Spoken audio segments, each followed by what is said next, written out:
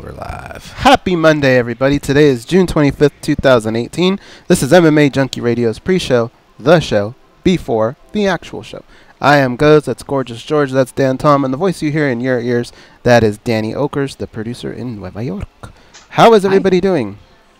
Much better. That these internet things seem to take a couple seconds delay. I got scared for a second, but we're looking good. Yeah? We are? Well, we're up and running, and we're looking really nice and clean here on our YouTube channel. Thank you for joining us. I'm on YouTube, and I don't see it. Yeah? I don't see it either. I'm on YouTube also. Took a couple seconds and just came up for me. You guys on our channel there, our YouTube channel? You see it? We're wearing the stuff we're wearing today and what I'm seeing, so I know I'm not doing a Back to the Future. Okay. All right. I don't like Back to the So Future. here's the deal, folks. What? We are going to change up the production for the time being. You can't catch us on Facebook any longer. Oh. And if you're on YouTube, then you know that because you're there. But if from time to time you use Facebook, don't bother because we're only going to be on YouTube for the time being. Don't ask me for how long or why. Changes today. It's just stuff regarding production value. Immediately noticed. In fact, there's many changes headed your way. Many's not the right word. There's changes headed your way, and slowly but surely we will fill you in on what those changes Coming up are. in a minute. And like Danny says, we're coming up on 1 minute, and we have Goz and Dan trying to figure out what on earth is happening. But today we'll talk to Ben Fowlkes. We'll also have John Morgan in studio.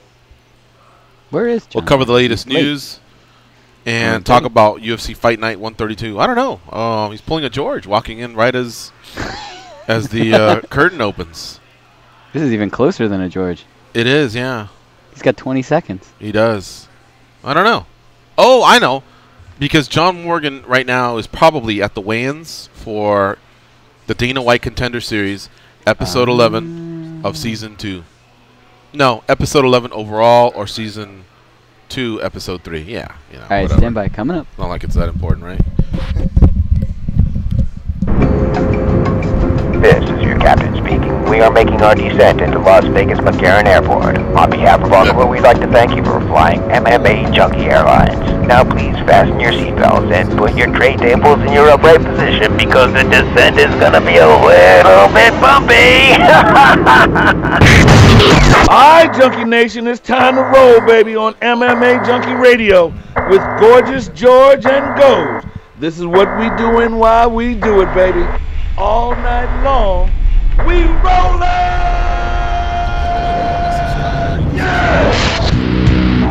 The MMA Junkie Radio revolution is upon us. Can you dig it? There's no escape. No escape. Through the vast frontier of cyberspace and through a sea of stars in outer space. One small step for man, one giant leap for mankind. We've solidified our combat communications stranglehold. We are controlling transmission. With the use of MMA Junkie Radio and SiriusXM satellite radio technology. MMA Junkie Radio. Commence transmission.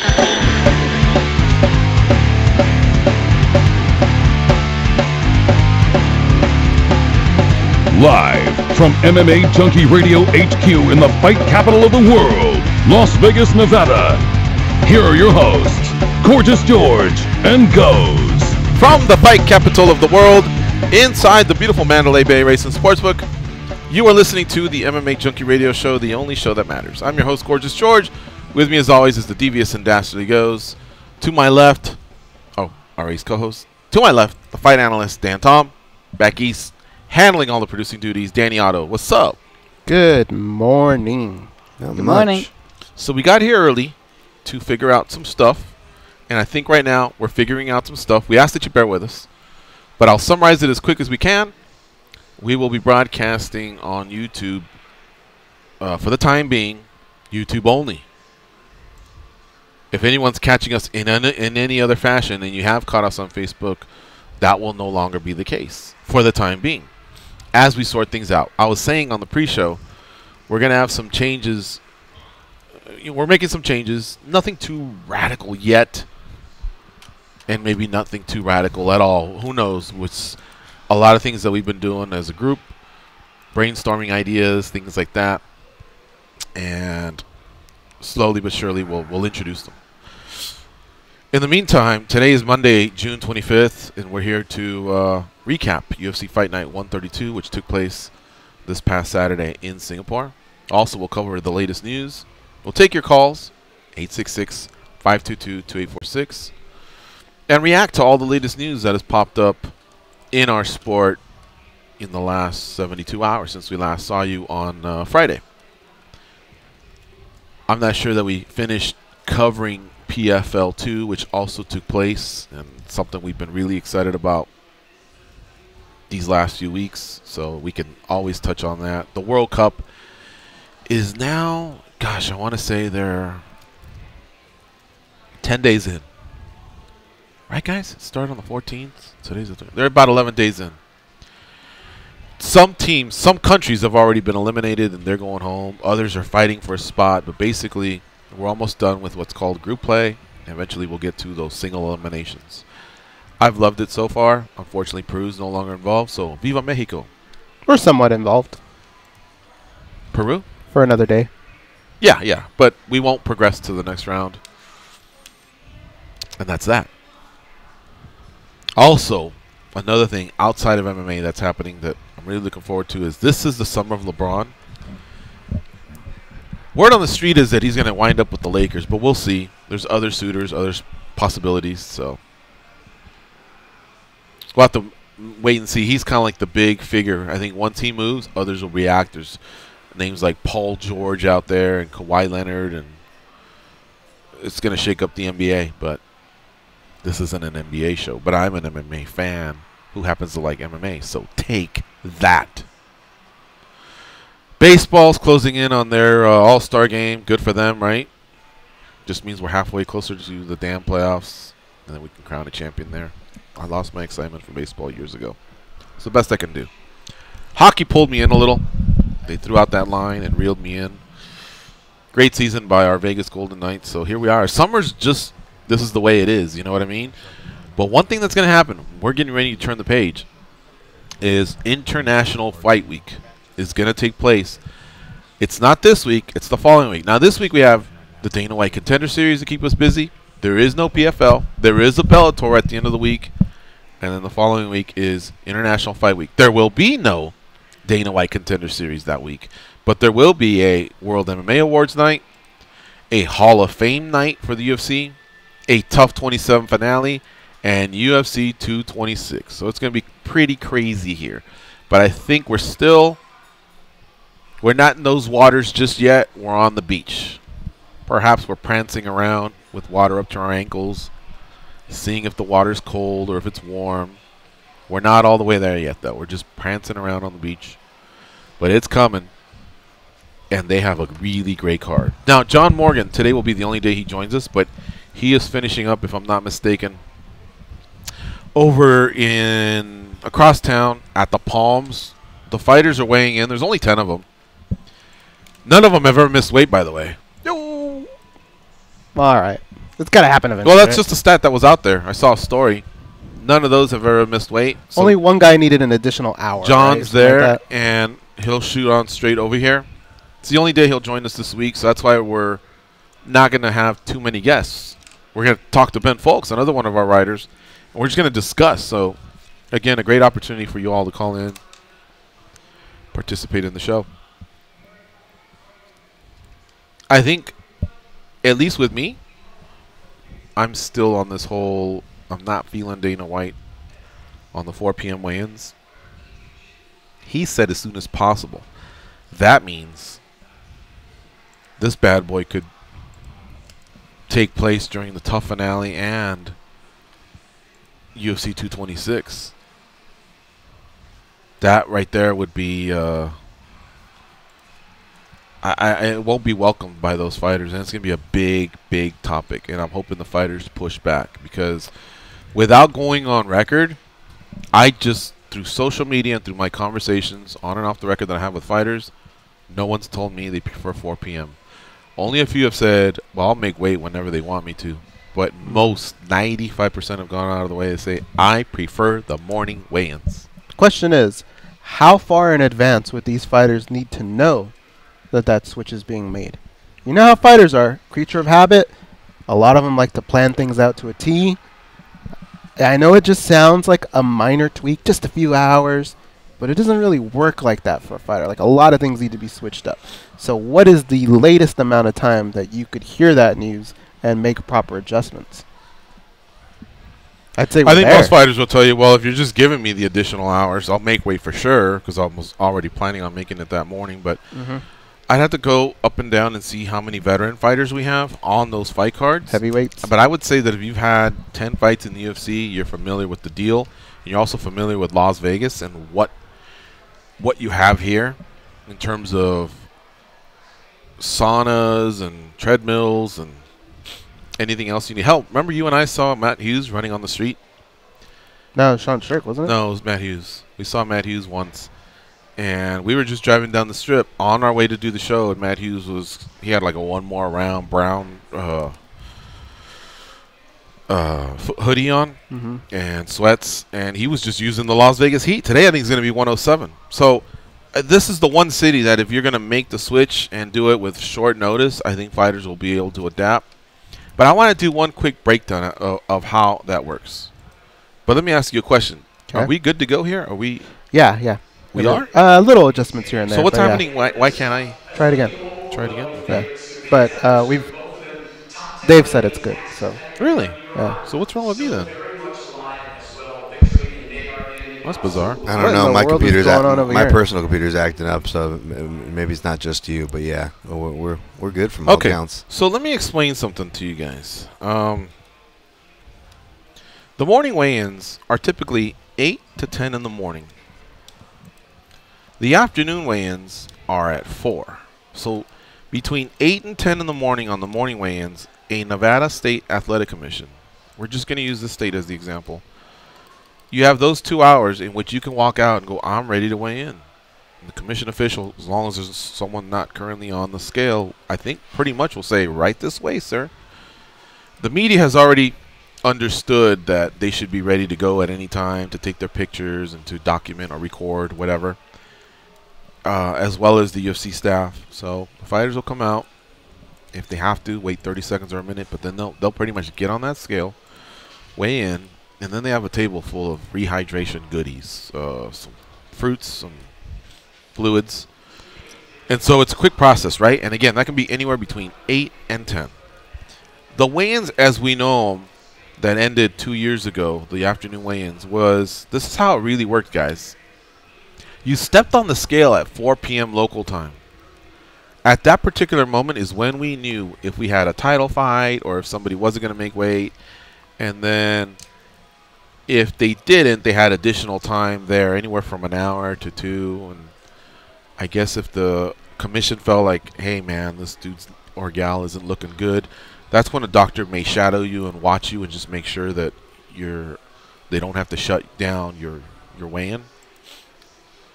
And at that point, you would declare that you're heavy. However, what a lot of people don't know is at 1 p.m. is when you would report to the lobby so that you could bus over or go in a van or walk over, depending on where you're at, to the weigh-ins. 1 p.m. At 1 p.m., you would go over to the weigh-ins. And even if you want to go old school, that's when you would kind of bring your last-minute tweaks to your banners and your shorts, and they would look you over there. So you sat miserable and dehydrated from 1 p.m. to 4 p.m. You weighed in at 4, but really you had to be on weight at 1 p.m. Now, what a lot of fighters, I believe, did was they would be in sweats and glasses and headphones at 1 p.m., maybe anywhere from a pound to a half pound to a quarter of a pound over, knowing that they could float that last pound, half a pound, or quarter of a pound during the bus ride, during the wait, during the process of getting to 4 p.m. local time. And they would actually make it because the body can do it. Slowly, though. But for the most part, you were told to come in on weight at 1 p.m. So really what we're fighting over is 3 hours. 10 a.m. being the last time you can weigh in for the morning weigh-ins, and 1 p.m. Now, we've painted a picture last week and the week prior of it being 6 to 8 hours. It's not untrue, because if someone weighed in at 8, it's the same thing as 4, right? If you're the first one on the scale at 4, because you know that weigh-in show takes 30 minutes? Those guys that are weighing in last, the main event, it's like 20, 25 minutes later that they walk in and weigh in and face off and say something to Joe Rogan, and then they can go and start drinking Pedialyte. So if you want to get technical, it would be 8 if you're the first guy, or 4 if you're the first one on stage, 10 if you're the last guy, or about 4:30, you know? So let's just do the morning one. 8 to 4 is 8 hours. That part is not untrue. If Goes got to do the morning weigh-in and I got to do the afternoon, he would have an 8-hour rehydration lead on me. But if Goes weighed in at 10 in the morning and at 4, I had to be ready at 1. I had to be on weight at 1. Technically, he only has, I guess you could say, no, I guess it's still, it's the rehydration that's important. Yeah. Right? Not the making weight. It's the rehydration that's important. Well, all you would have is 6 hours additional, because until I step on that scale at 4, they don't know that I'm sitting a pound over, and I got all these hoodies on, and I'm just slumped over in the bus. But technically, I'm hoping to sweat in this next 3 hours. That last pound, half a pound, quarter of a pound. That's not going to happen that often, though, right? Yeah, that's not. I mean, that's somebody I'm that's pretty pushing sure. it to the Yeah, I don't extreme. think they came out to the lobby. I mean, John could probably tell us, but the couple times I've been in a lobby, I don't remember. I think they would just report and get on a bus. It's not like Bert had a scale there or anyone else had a scale at that time. You were just supposed to be on weight at that time, and if not, you had to tell Bert, or I believe the new guys, Tony Barbosa or whoever it may be, hey man, just so you know, this is my deal. So it's really the rehydration process. That's what the fighters are fighting for, because they'll make weight whenever, but what they want is those additional 8 hours. Because whether you had to be on weight at 1 or 2 or 3 or 4, it's when you could take that first drink and start to consume any form of nourishment. Eat your meals, all right. that stuff. So it's those 8 hours what they're fighting for. As far as making the weight, what Holly Holmes says is just back up the morning weight, which would be, she's saying something about 12. And what she's saying is you have until 12 to make weight. Well, it's only 1 hour less than the reporting time of being on the bus. Back on the right? She's right about that. But what fighters want is they don't want those 3 hours of sitting on the bus. They can't stand that. You see what I'm saying? They wish they could do away with that too. It would also give them additional rehydration time and not that misery of I'm now 135 or 145 or whatever for the next 3 hours. And I think they have a point. Well, at some point, somebody's going to have to pull Dana aside and say, who are these people, right? Because that's all we've heard from fighters is, don't do it. What's his answer going to be? When you confront Dana like that, he'll, let's say Dana White says, I've talked to most fighters, and they want to do the 4 p.m. And then if you come with the facts like that, I don't care how professional you are or confrontational or respectful or whatever, if you come with any form of fact that backs him into a corner, he's going to push you back and go back over the top. And that's why that one day he said, are we still on this? It's 4, and that's it. And he shut it down. You see what I'm saying? That was a message to you and the future people, because you backed them into a corner. All you did was say something that's pretty logical, like, who is it? Because I follow every fighter on the roster, and not one has tweeted that. And I'm hanging out here with a lot of the top journos, and we're asking each other, do you talk to anyone? What'd your guys say? And none of them are saying that. So that's what he's going to say if you ever ask him that question. He's just going to push you back even harder. That's the way he's always struck. And it's worked. Because a lot of fighters are like, oh, okay, next question. How about Romero and Whitaker? You know what I mean? Yeah. And then he's done with it. So it has to be somebody that can get to him. Almost, I hate to go to politics, but you know how Trump was kind of sticking with the whole the separation of the kids and the parents? And it was actually the wife that kind of made sense. The wife and the daughter who kind of, Dad, you know, or honey or whatever, you're being a dick. And he went and signed that bill. somebody that has that type of relationship with Dana is going to have to say, listen, man, let's figure it out so that it doesn't hurt business, but that we still have what we did for these fighters. Because if you go back to UFC 199 and just do some sort of a Google search, what's going to come up is the topic of early morning weigh-ins. That's when I believe Bisping knocked out Rockhold. Holloway fought Lamas, that card at the Forum in LA. Go back around that time and search all the stories, and you're going to find the early weigh-ins. And I guarantee you there's quotes there attributed to Dana White that said, this will give the fighters additional rehydration time, and we're always looking out for them fighters, the health and benefit of them fighters, my guys and gals. There's going to be a quote that says that. But it was 2 years ago. He's hoping you don't dig it up, but it's there. Trust me. Because it was a big deal. Everybody was fired up about it. So somebody needs to point out to Dana and go, remember how he felt about this 2 years ago? How stoked everyone is and the big backlash that's there? We got to keep that and figure out what we can do for that 3% that's missing weight and that's costing us money, because we are a business. We make we make dollars and cents here, and we're losing fights. We got to figure this out. That talented kid Mike Bond over at MMAjunkie, he laid it all out for us. Let's adjust to that. And my question to Junkie Nation and Goes and Dan and John when he gets here is, how do we get there? I can only think of Mike Chiesa said when you get there on Tuesday, you either say I'm in for the morning weigh-ins or I'm in for the afternoon weigh-ins. I was okay with that, but I don't know that. I guess we'd have to start. Gonna do it. Huh? I don't think the UFC is going to do that. Yeah. But okay. I say turn up the clock and give somebody a late night option. All right, all you that love the night so much, 8 to 10 p.m. at night, weigh in then. Then you'd have a jump on the ones that love to do it in the morning or just are okay with doing it in the morning. I guarantee you most people would even go to that one, and there'd only be a few stragglers for the morning. You'd have to have a commission official there, right? Right, and I asked the commission official. I happened to run into one at a spot that I frequent. And I said, hey. He had to actually run out. And I go, I need you for 2 minutes. Huh? Let me ask you these quick questions. The cracked egg's open till 2. It wasn't at the cracked egg, but it was all right. It was close to where the cracked egg is on Sunset. This took place also on Sunset. Oh, okay. All right. And I said, listen, man. He goes, well, I'm a ref. And I go, I know that, but you've also functioned as a commission official. I go, what would it really take for a commission official to make themselves available for an additional 2-hour window prior to that morning weigh-in the night before? And he gave me a number. Goes, it was an easy number. Yeah? Yeah.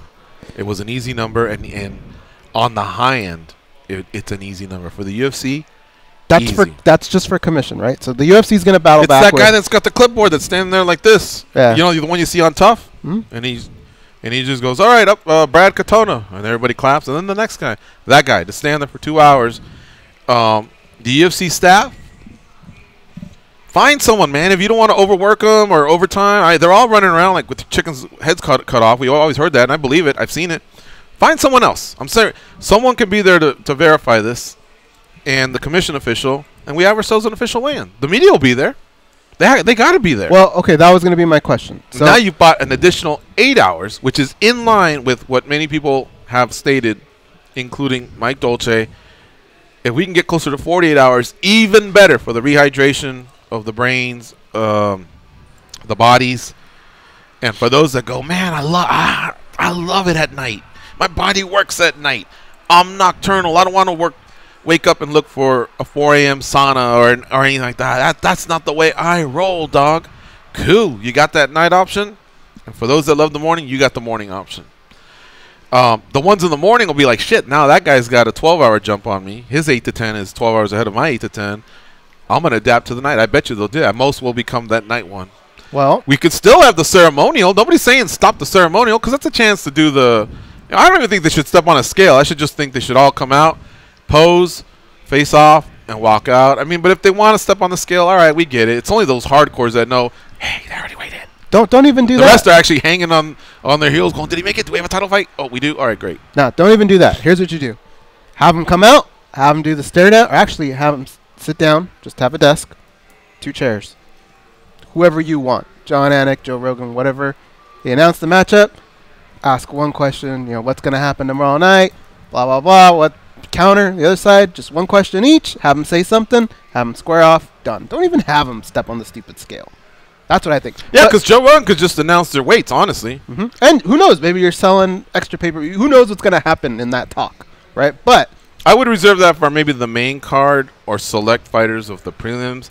I don't know that I want to talk to Zhan Li and some Russian guy that don't know English and go, what's going down? I mean, he's got to say whatever he's got to say in Russian, and then some guy in Russian's got to repeat it. Main card, then. Yeah, maybe main card but I think they could come up with something creative.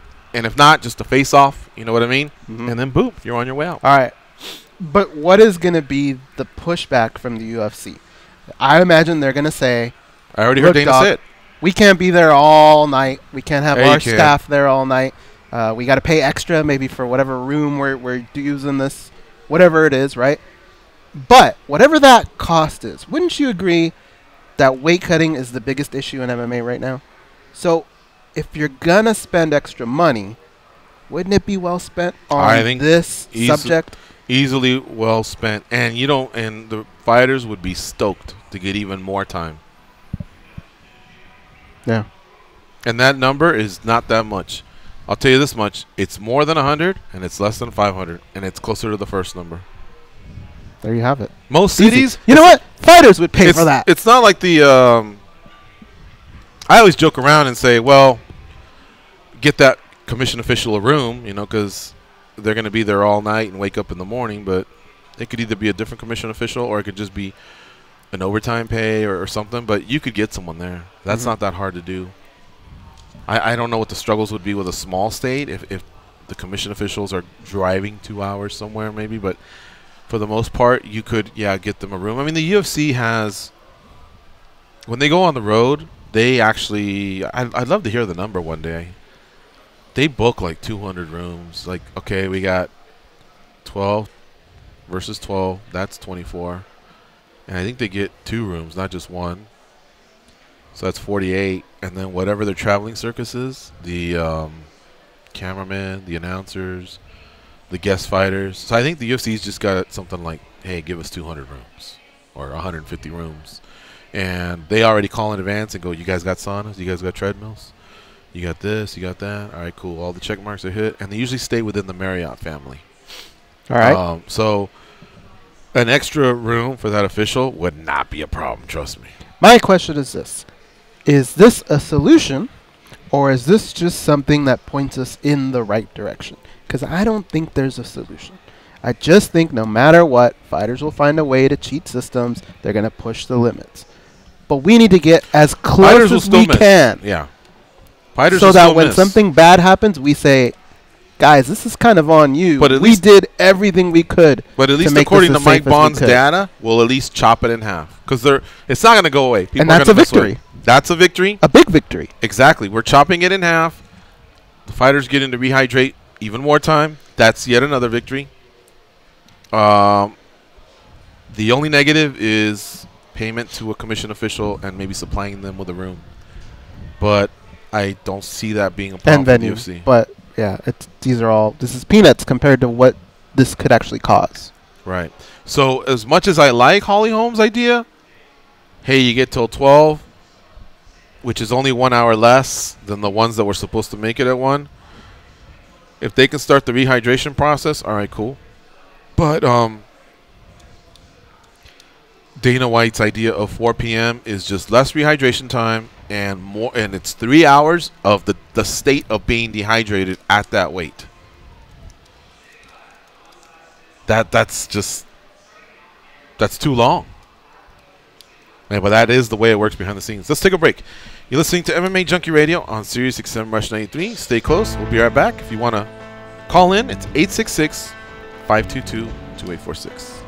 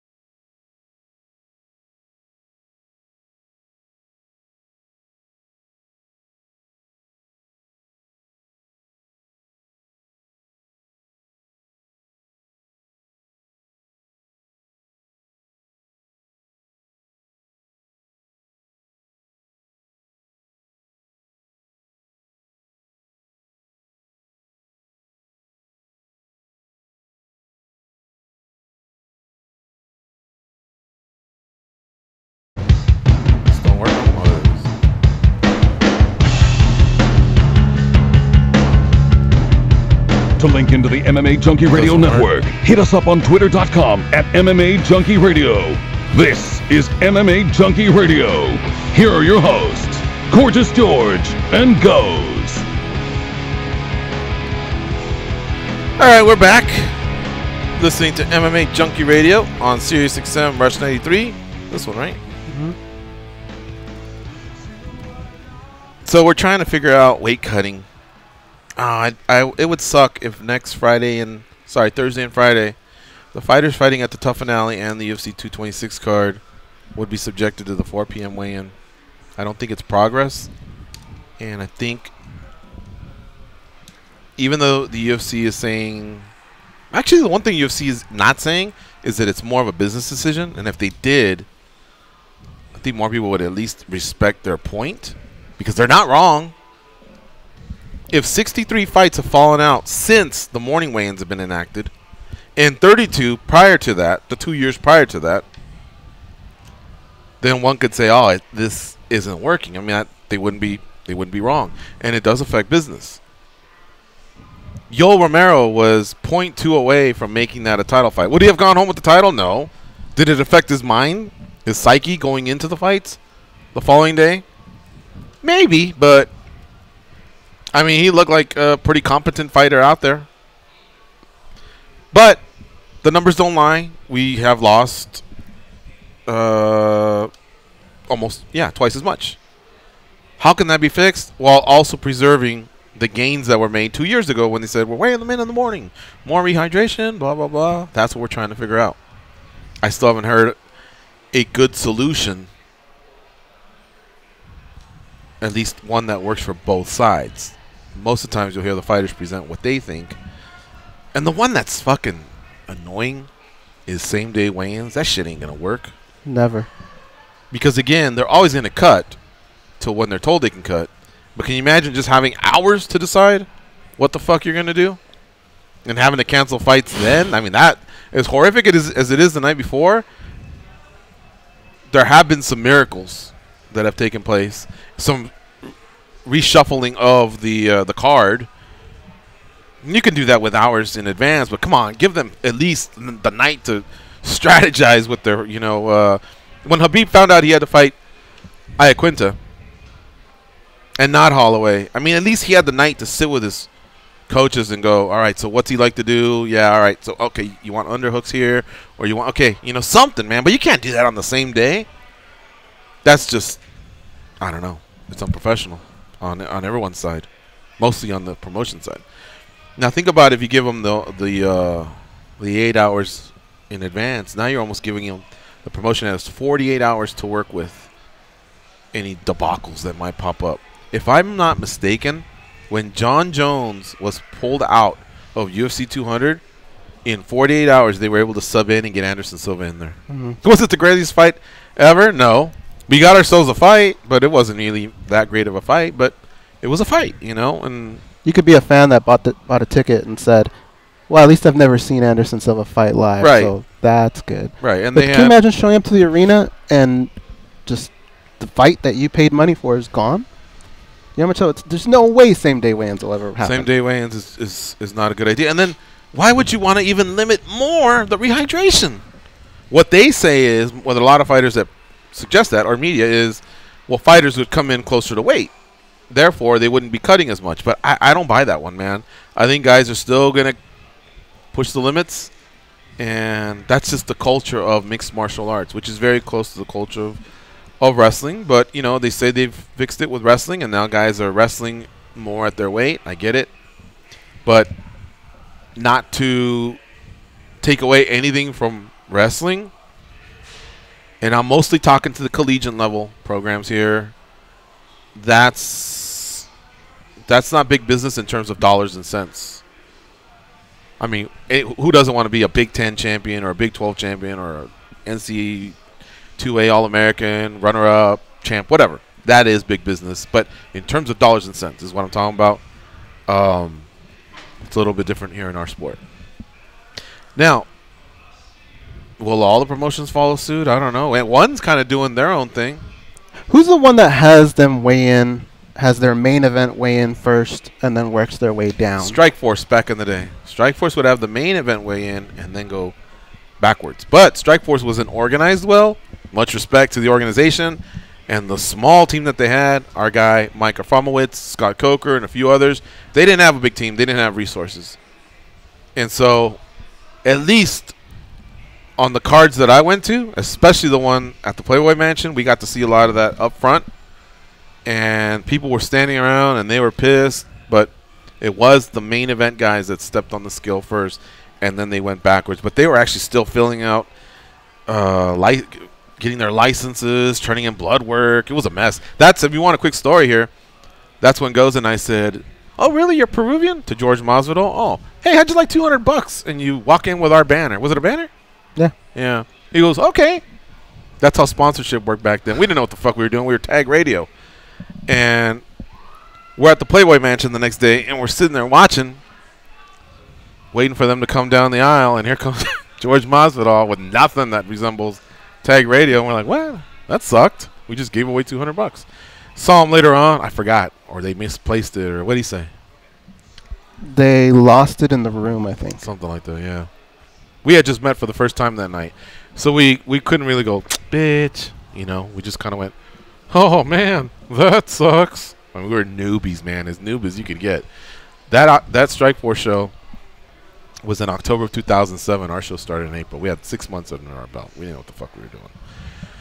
So, yeah, that's how Strikeforce even worked back in the day. We still hold that little $200 over George Masvidal. We want to cash in when we tried. I've cashed in like 3 times. Have you? Yeah. Yeah. We tried. One of the last shows before. Let me get this straight. Before they went to Reebok only, and I think it was actually either UFC 200 that week or a little bit before that. That was just a small fight night show. And it was one of the last shows when you were going to be able to come in with a banner, you know, stuff on your shorts and your shirt and everything.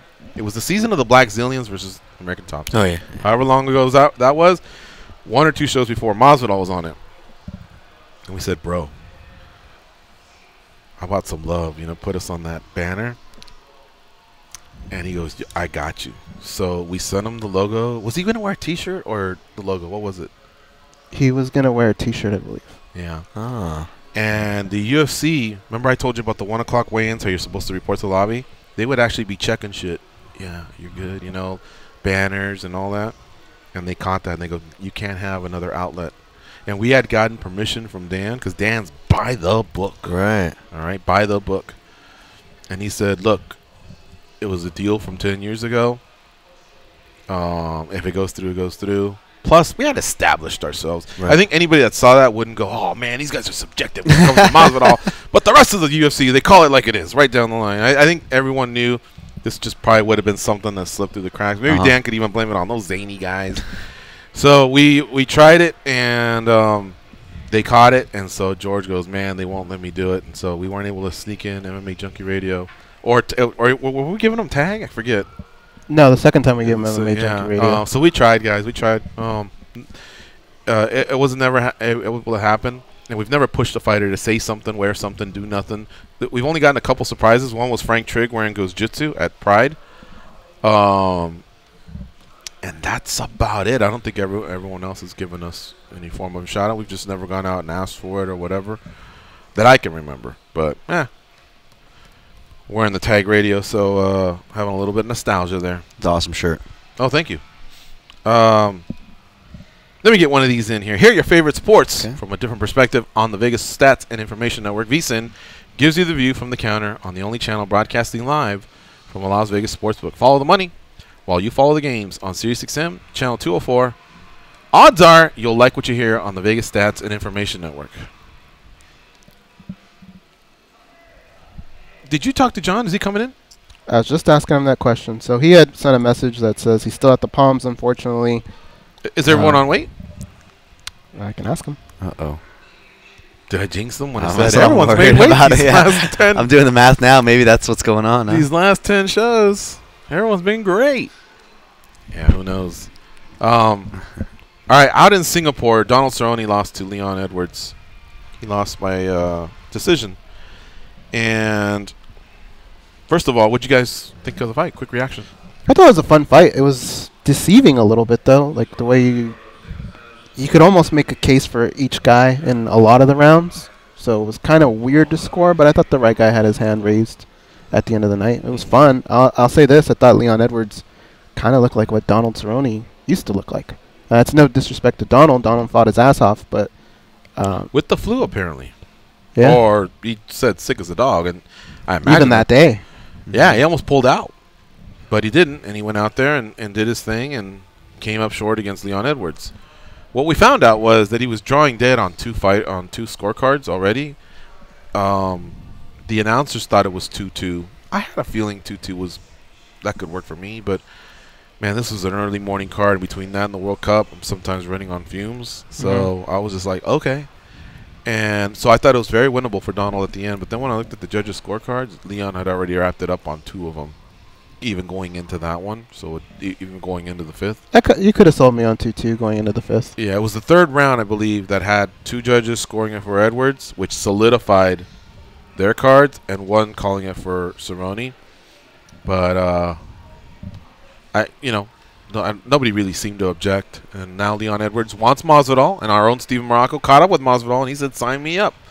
I'm in." How about you guys? Seems like a fun fight. Except, well, Masvidal's a name. So when you're a name, you can kind of call a little bit of shots. But if the UFC uses the blueprint of guys coming off wins versus guys coming off wins, losers, guys coming off loss versus guys coming off loss, then that may not work. But lately I think they've kind of gotten away from that. If stuff works, they just throw it to the wall and stick it. Did you like the fight, the main event? Yeah, I like the main event. Sorry, I was just thinking about the Masvidal thing now. I don't like that Masvidal fight, but I'll work my way to that, I guess. I just thought the main event, yeah, like you guys said, 3 rounds to 2 is how I had it. Maybe it was because of the commentary, maybe because it was because of the production going into Cerrone's corner.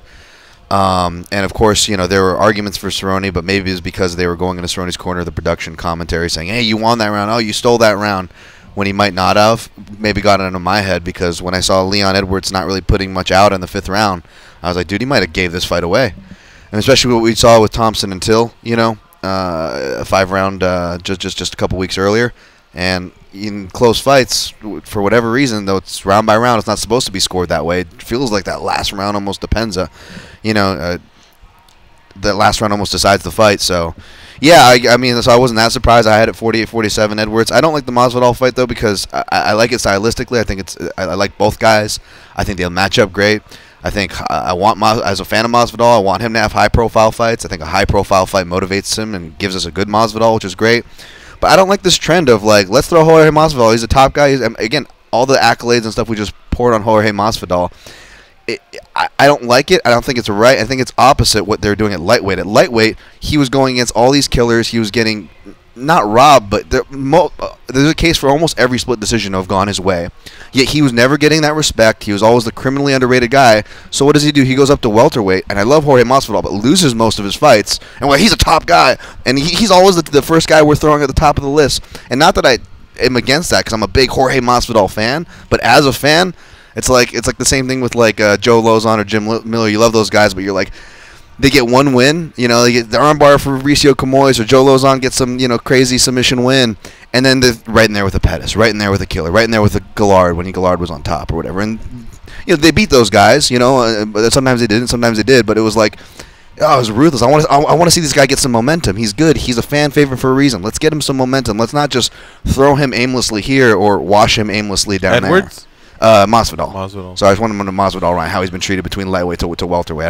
I don't think they found the happy medium yet. I think they've been overcompensating, or they're not giving them enough. Well, man, I'm not so sure. I agree, Dan. Hold on a second here.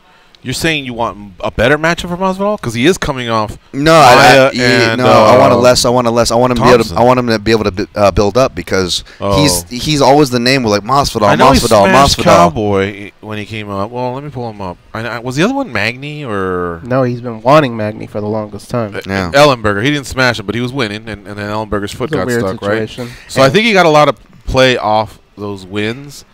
And next thing you know, he was getting those other 2 fights. I think he's 2-2, but let me check here. Here's the matchup I want for Jorge Masvidal. I want them to bring Jorge Masvidal to Russia, because I believe Jorge, I think he said he wouldn't mind fighting in Russia. I think with He's fought Bodog there. there, yeah. And bring back Albert Tumanov and put him against Jorge Masvidal. Tell me that's not a matchup that gets you guys excited.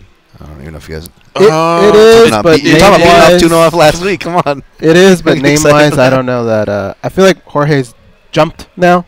And I think he's Edwards like a pops name a they little like bit to put more just because he's yeah. coming off the win now.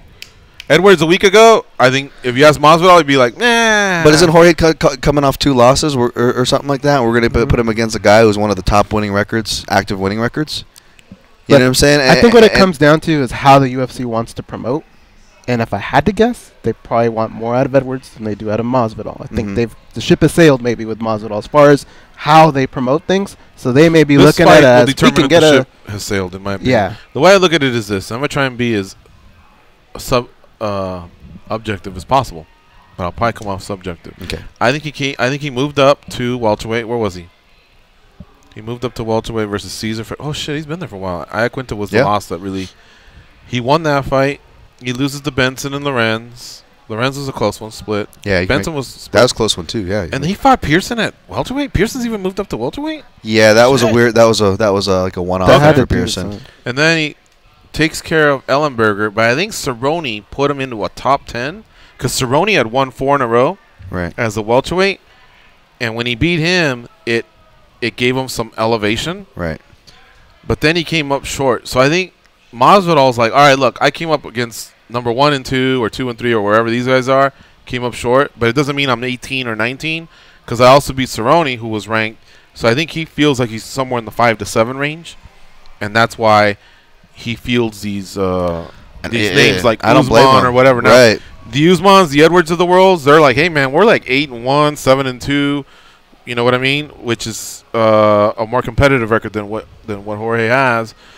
But yet Edwards called him out, so he's just reacting to that one. With Usman, I'm not sure. With Magny, I guess there's bad blood, but I'm not trying to be Captain Save a Bro. So we'll see. We'll see. That's what Edwards wanted. But congrats to Leon Edwards. That was a good win for him over Cerrone. And real quick, we have about a minute before we go to the last commercial. Is Cerrone done, guys? No. No.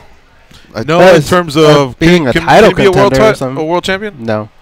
Although, you know what? Because of the way he always keeps himself in shape, should someone get hurt at some point in a title fight and they need someone, I could see him slipping in that way. I think he's earned that. But as far as building himself It'd have to up be an through the Iaquinta ranks, situation, like a Yeah. dolly, and it reshuffled everything. Something He happens like to be that. on the right card because, yeah, I think he's still good for fun fights, but I don't think he can be a champ. Dan? I'm still catching up with literature over the weekend, but I want to say Ben Fowlkes referenced something to him being in a new phase of his career, and then that's kind of how I see it too. Just kind of keeping it in those terms. He just seems like he's in a new phase of his career where he's not, picking up a check to demonize it or anything, but he's having fun. He's doing what he wants to do, and he's not worrying about the title or anything. Kind of like Mark Hunt at heavyweight, Shogun at light heavyweight, right? Where they're like, yeah, man, we were great at one time. We still command the name. Throw us out there.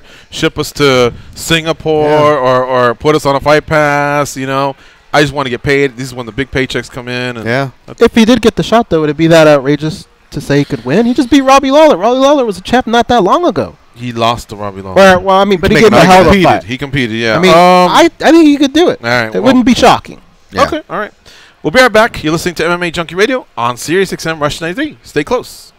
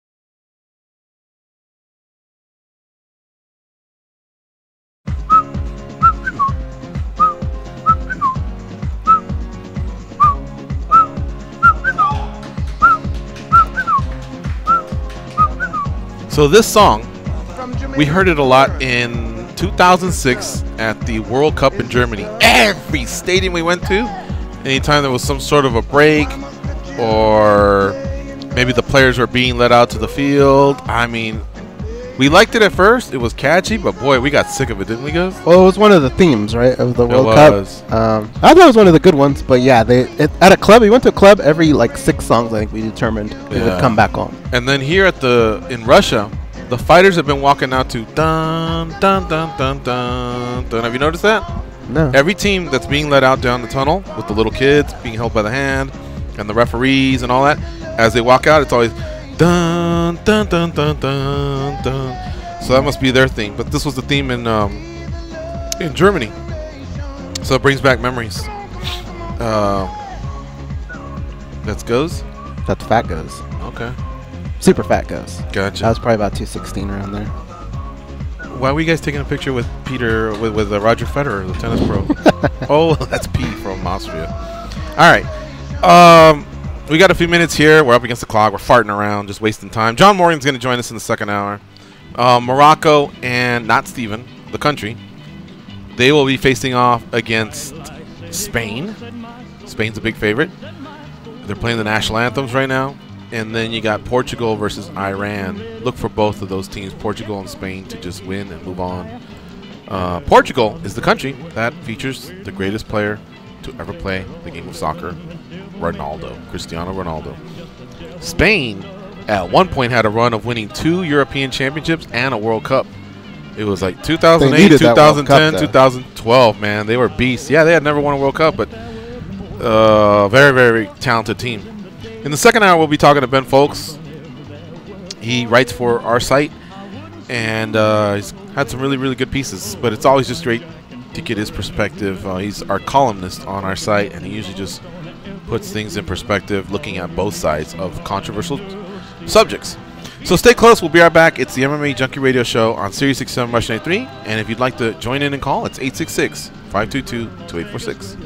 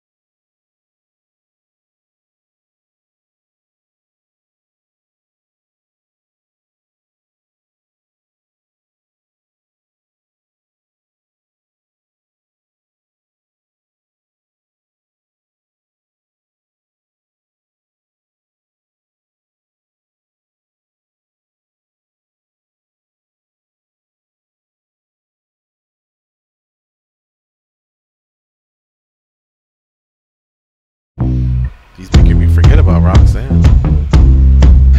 You knew I had to come back with this, right? I'm gonna fight 'em all.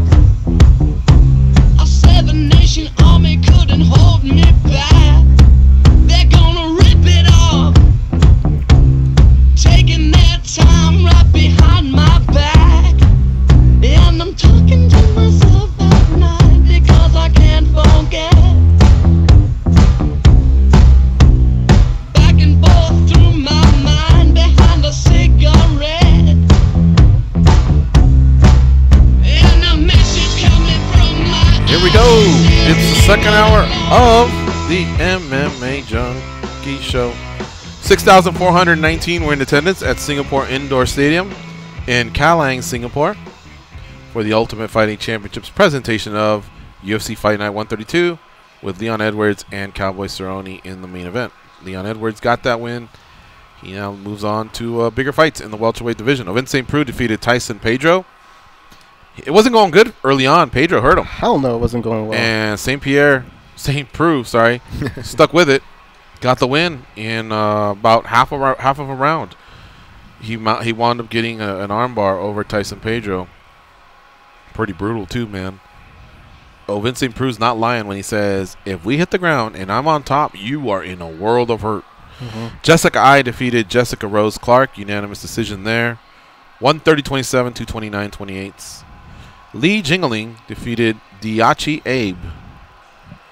I'm sure it's Daichi Abe or something like that. 30-27 two time.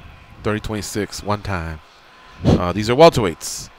Also getting wins on this card that slowly but surely is losing me, but Petr Yan got a win. Song Yadong got a win.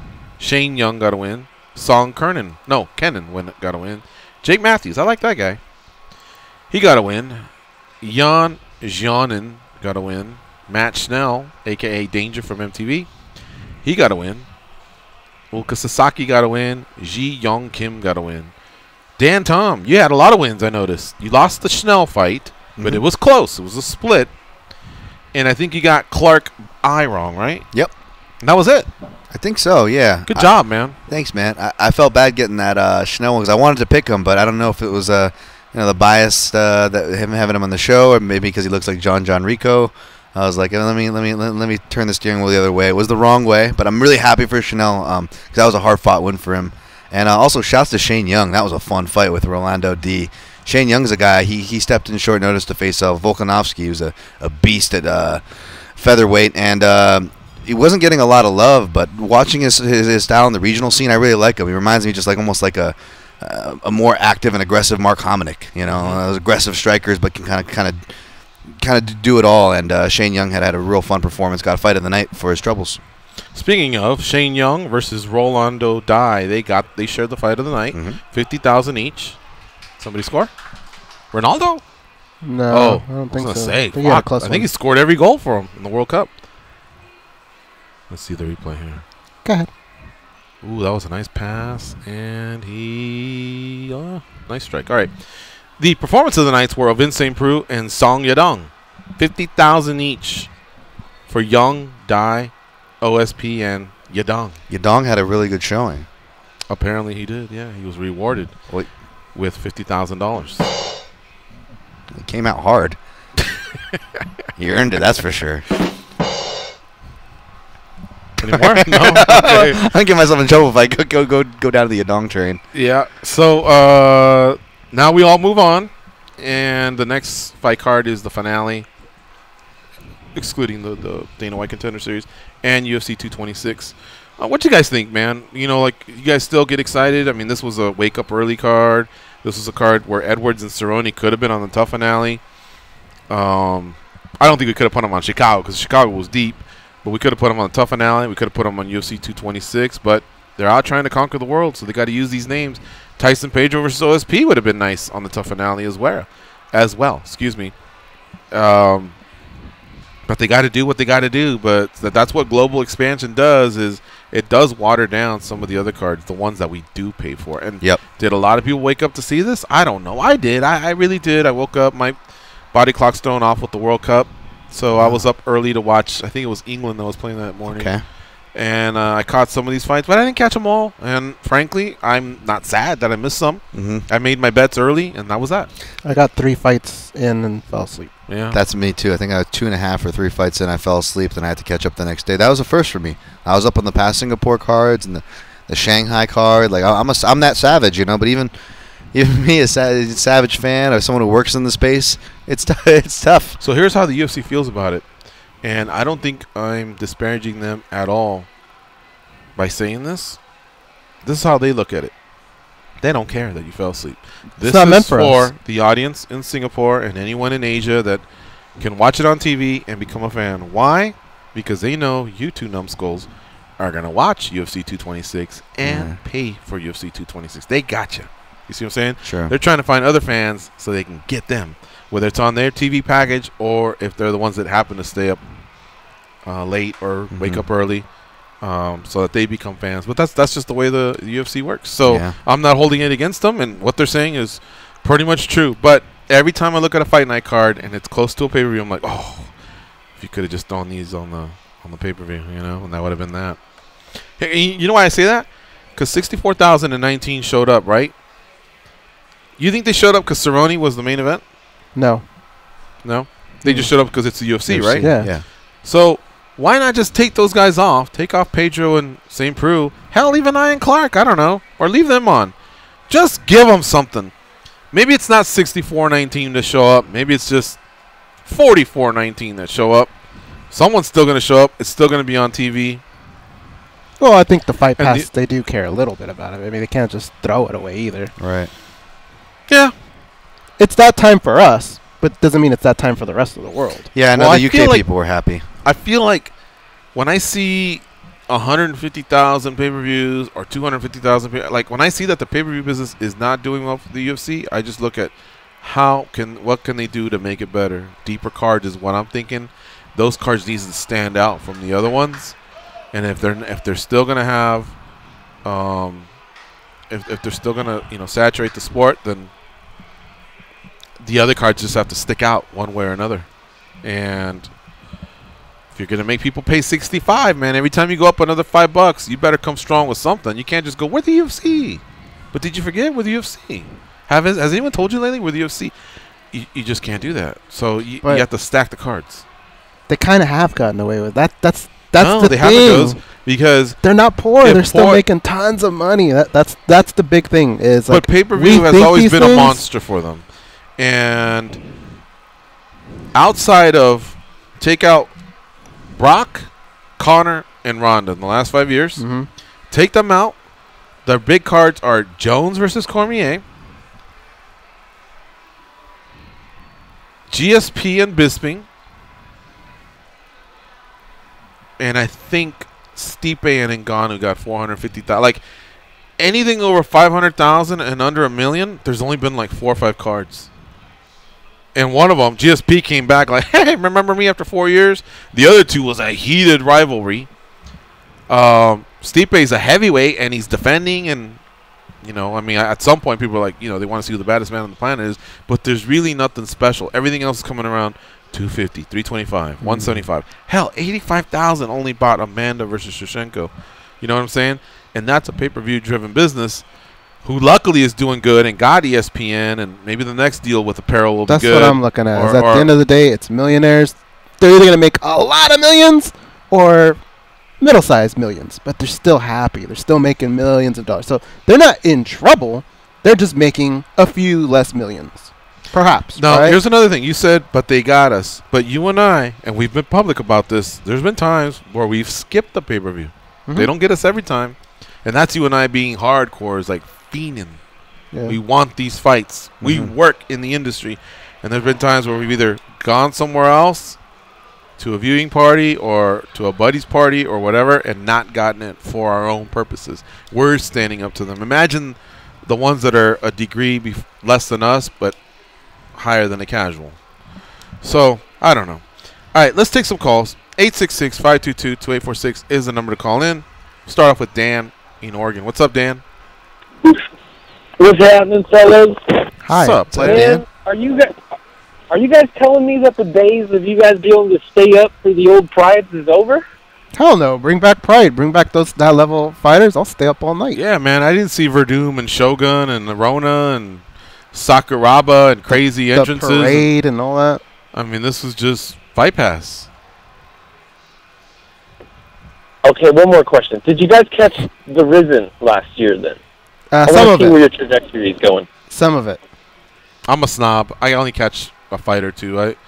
When King Mo's fighting, I was watching, but I don't know. Dan, I think you're far too generous. So, yeah, I mean, some of these theatrical matchups, they're great and all that, but I can't get into Gabby Garcia crushing somebody or I mean, Pride could get away with it because their meat and potatoes was some of the best fighters, and then they would sprinkle in some bullshit. You know what I mean? Yeah. But you got to come strong with me if you want to be Ryzen, or if you want to be another promotion and you expect me to wake up at 1 a.m. Man, I'm all into these cards, and people were telling us online, at least we're all West Coasters here. This card was pretty much how every single European watches MMA if they're over in the UK. They watch at like 1 a.m. till fucking 5 in the morning. Mm-hmm. That's crazy. I can't believe they've been doing this that whole time. But at least they get to stay up for the UFC. You know what I mean? Say again? At least they're staying up for the UFC. Oh, they're probably watching everything. For the UFC, they got to stay up at that late in the day and whatnot. And I don't know. I think the hardcore level of the Americans, it's not quite there as it is for the UK.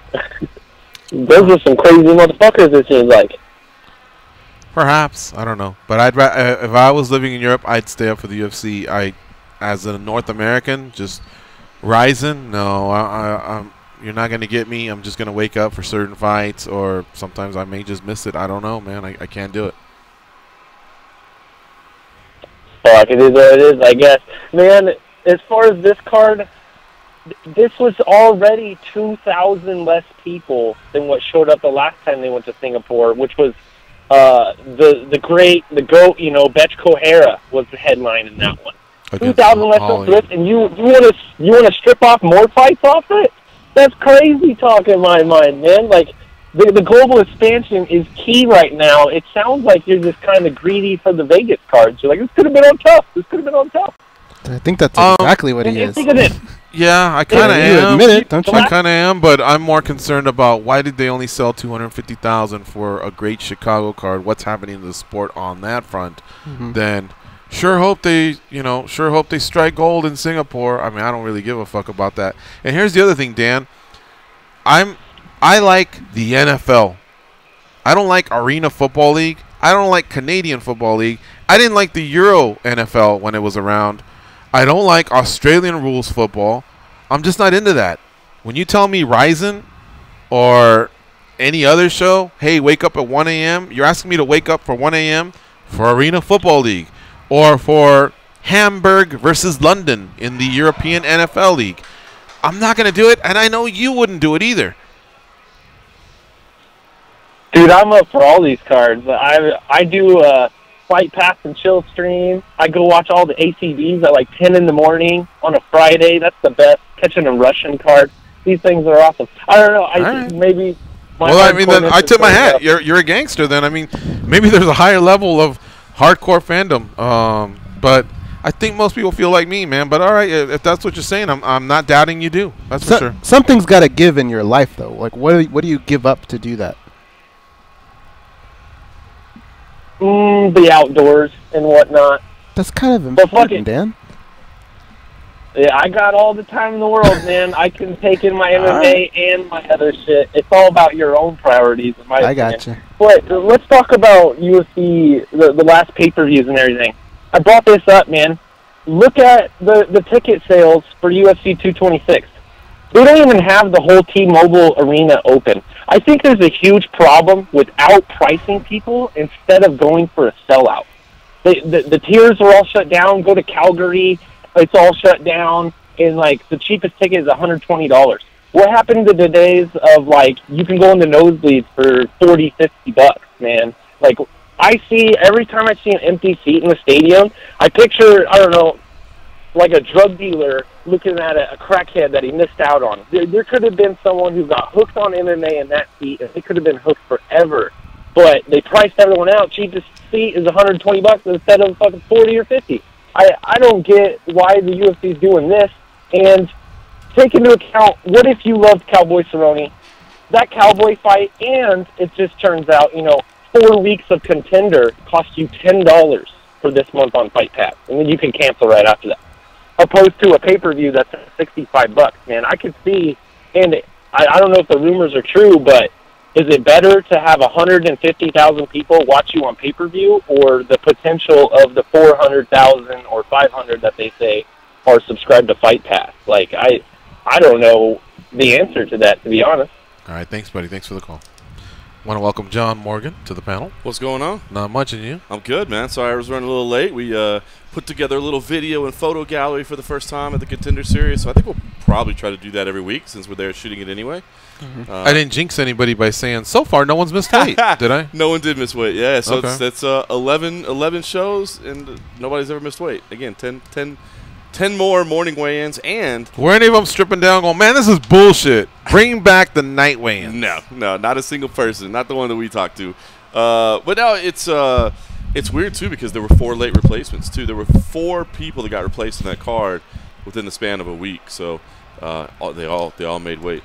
What do you think when the story started coming out, the UFC 225 sold 250,000 pay-per-views? That had to be a little shocking. It right? was disappointing. I mean, it's always weird because, like, to me, and kind of like we were talking about the PFL the other day, like, I don't really care what the business is. You know what I mean? Like, I care more about the sport than what the numbers are behind this, the dollars and cents. But it was shocking to see that maybe only did 250,000. Because all we're saying is stack the cards, right? If you want 65 out of us, stack them cards, stack that bad boy. Chicago was deep. It was almost like 2 stacked.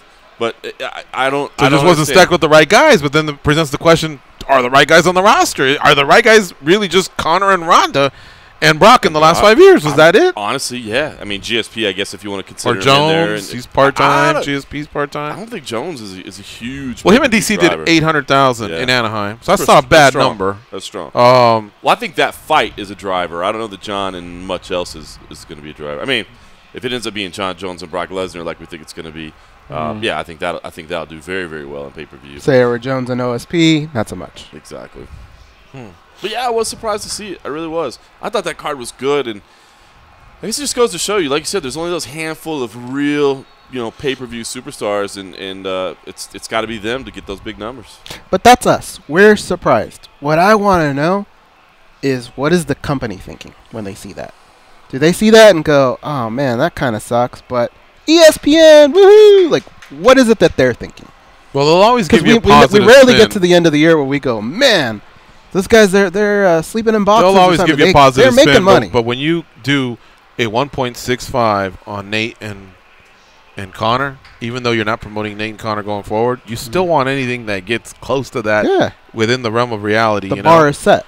Right. You don't expect from there to UFC 225 to be that big of a drop-off. Well, and that's the question is figuring out, what do we do here? And I know people say build stars, but it's not – I'm not saying they're wrong, but that's more difficult than they say. You know, well, look, I think what you're saying is the reason that we're going to see Conor and Khabib before the end of the year. I think gut tells me, and a little bit of an educated guess, but more of just a gut feeling that, probably just going to get probation when he goes before the judge. And then I think at that point the UFC just goes, time served. Hey, he went through the legal system, man. The legal system said probation. Who are we to do anything more? All right, we'll see you guys in October, and then that'll save the year. You think when Conor sees those numbers, he's just kind of going like this? Yes, right, he with his is. hands? Like, Excellent. Can't wait to sit down at that table and start talking about this fight.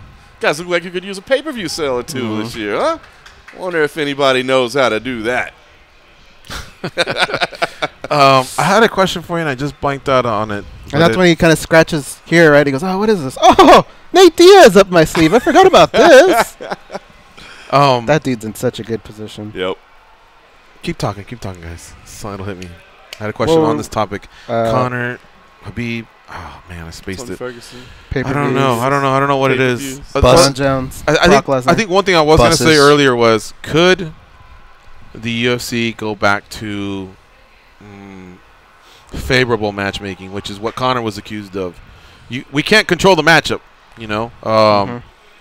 But can we just Did they stop doing protect? Yeah, protect is a word. Protect. You know how boxing, the guys show up and they're like 28-0, and you're like, I only heard of you when you were 23-0. I mean, I think you can do You that know? on the way up, but once you're at the top, right? I mean, there's only so much creative matchmaking you can do. You gotta load out the contenders.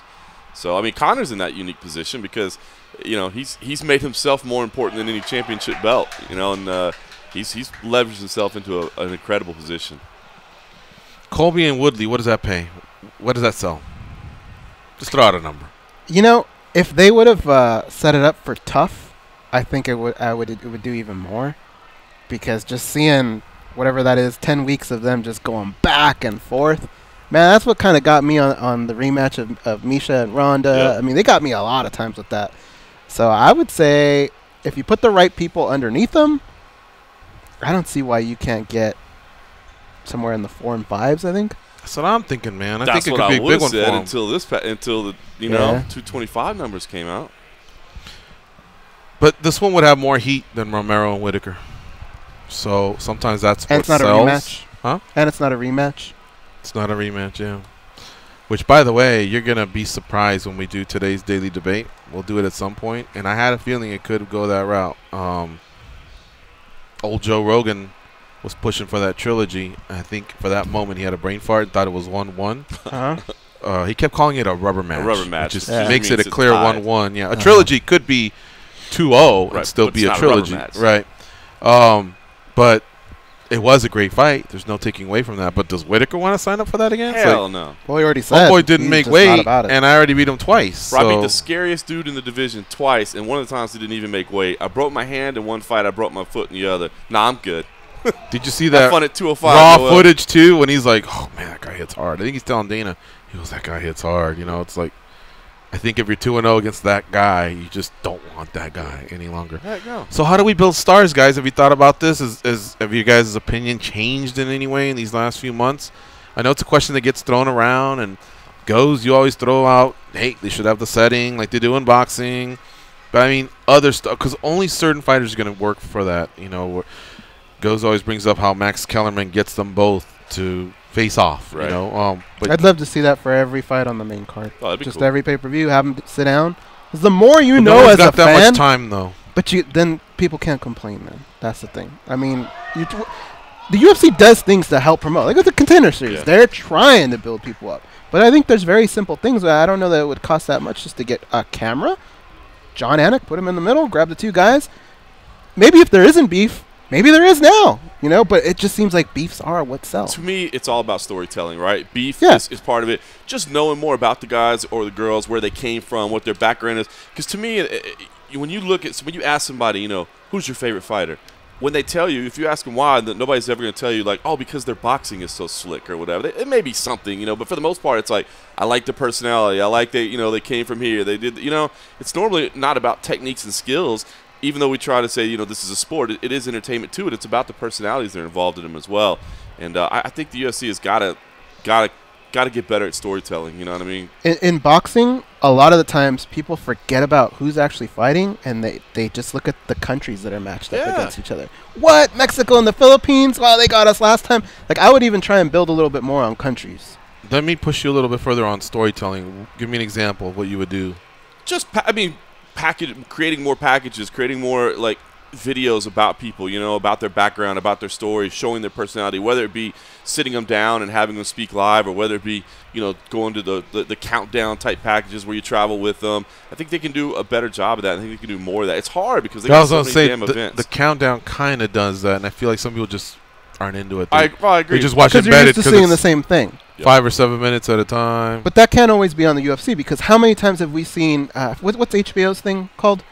24/7. 24/7. Yep. You know how many 24/7s we've seen that have either featured Manny Pacquiao or Floyd Mayweather? A lot. A lot.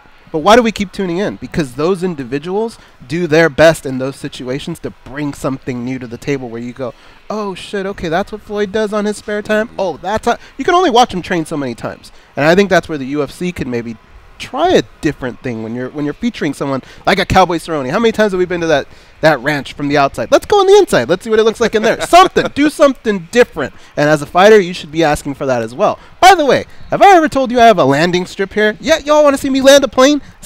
Do something different. That's what Floyd and that's what Manny do. I just don't know if people are going to watch it if he just lost his last 2 fights. People like to gravitate towards people that are winning.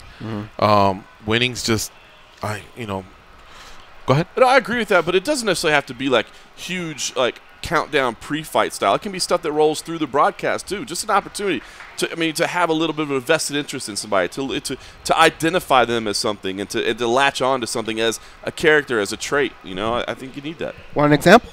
Julian Marquez was here the other day. And who was the caller that said, holy shit, man, I didn't know you were into comics and this and that. I like you, man. Yep. You're cool. I'm going to root for you. Because he somehow attached himself to something that's probably small in Julian Marquez's world, but now he knows about it. So maybe every day. You never know what people are going to be drawn to. Maybe every day on the UFC's Twitter, you know how they have video? It needs to be a different fighter. That'd be cool. For 2 minutes. That'd be real cool. Talking about what they do from wherever they are around the world. They send each one of them a camera and says, do something or whatever. Send us the video, and then we'll put it up when we feel like it makes sense. That's all I can think of, man.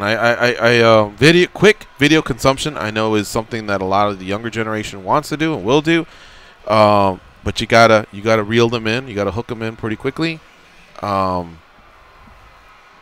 It's harder. I mean, to sit back and go, the UFC they need to do a better job of building stars. Okay, yeah, you're right. That is part of their job, but it's not. It's not easy. You know what I mean? It's not easy, especially when you can't control the results. Because as you said it, people like winners. There's no doubt about it. But you don't go undefeated in the sport. You lose in the sport. It's the reality of the situation. And it's so hard to capitalize and to build, on this undefeated person because they're going to have hiccups along the way. So can the UFC make themselves more likable and continue to sell the UFC? Therefore, you're buying the UFC knowing they're bringing the stars. The fights are going to be great because they always are, man. The fights are always great. The stars will show up, but how can we make the UFC more likable? That's tough. I'm thinking myself, and this might be a stupid example, but that would be like a movie theater saying, how can we make... I mean, you can only do so many things, right? Let's bring in some luxury chairs. Let's bring in great sound. But at the end of the day, it's about the movie you're watching, right? So I don't know that they could do...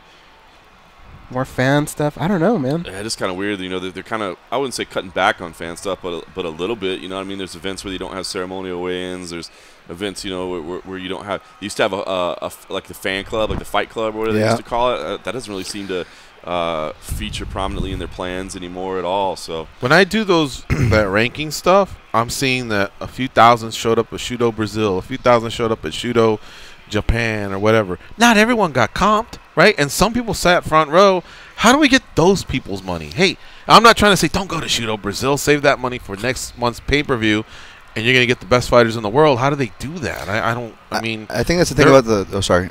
That's the thing about the global expansion. That's where it kind of cuts off, where it's great and then all these things, but when you're kind of serving all those masters, it cuts down on it. Because I think John was mentioning KSW, how they have a great insulated product. I know Alex Davis, who we've had on our podcast before, he always brings up the Japanese, his asphyxiation with the Japanese style of MMA, and it's great because we like to go, oh, Cerrone, what's going on? Oh, how can he just be showing up just to fight now? Why isn't he going for championships? We always get mad at these guys for not doing it. Whereas Japan, they kind of celebrate their guys, but it's hard to kind of adapt that sensibility of matchmaking or do like what KSW is doing, is because they have an insulated product, right? They've got a room to fill out. We only have one room to focus on, we can decorate this room, we can do a bunch of stuff to this room. But if you say you got to decorate and reformat all the rooms in Mandalay Bay, well, the rooms are going to be, they're going to be watered down. Yep. They're not going to have the detail that you're used to.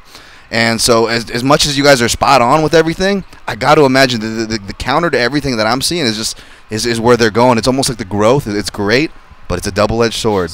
I got one idea. We got to go to break soon.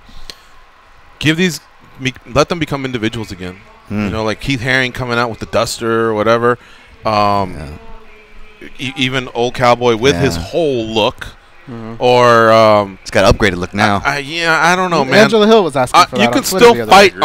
You can still fight in Reebok gear, and Anik and Gooden can still tell us You can purchase, these gears, this gear here or whatever at Reebok.com. I'm not against that. I'm sure they make a quality product, equipment. But that walkout, there's got to be something about that guy, whether he came out to Clearwater Revival, you know what I mean? Or he's wearing a Liverpool shirt or a Yankee hat, and individualize them a little bit. I'm not saying bring back the banners. You don't have to drape them down anymore or any of the other stuff that pissed off Dana White. But there's got to be something that just makes them a character. Some of you are going to go, we don't want pro wrestling. Well, hey, pro wrestling fucking is popping right now. They're doing well. You know what I mean? And we know that they're not out there fighting for real. Like somebody in the back decided who's going to win, but yet somehow these people are into it. So let that marinate. We'll come back. We'll talk to Ben Fowlkes. We'll throw it back out there, see what he thinks. And if you guys can think of some other ideas, throw it out there, man, because I feel like we're coming to International Fight Week, and I know we're still about 10, 11 days away, but I wish we were seeing a little bit more talk and chatter about some of these great fights they got coming up. It's MMA Junkie Radio on Sirius XM Rush 93. Stay close. We'll be right back.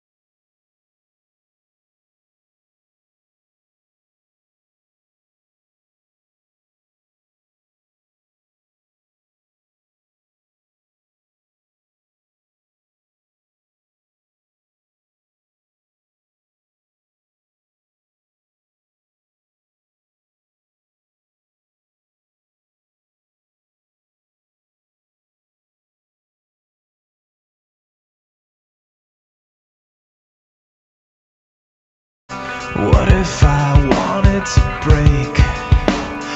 Laugh it all off in your face. They were forged from the same ball sack, but act as though they've never met. They are the brothers Garcia, Gorgeous George and Goes. If you play fantasy sports, SiriusXM has a channel just for you. Listen to Fantasy Sports Radio to hear expert advice from top fantasy baseball and fantasy football analysts. Whether you need help setting your fantasy baseball lineup or you want to know who the breakout players are in fantasy football this season, the place to be is Sirius 210 XM87 and streaming on your phone or at home on SiriusXM connected devices and speakers.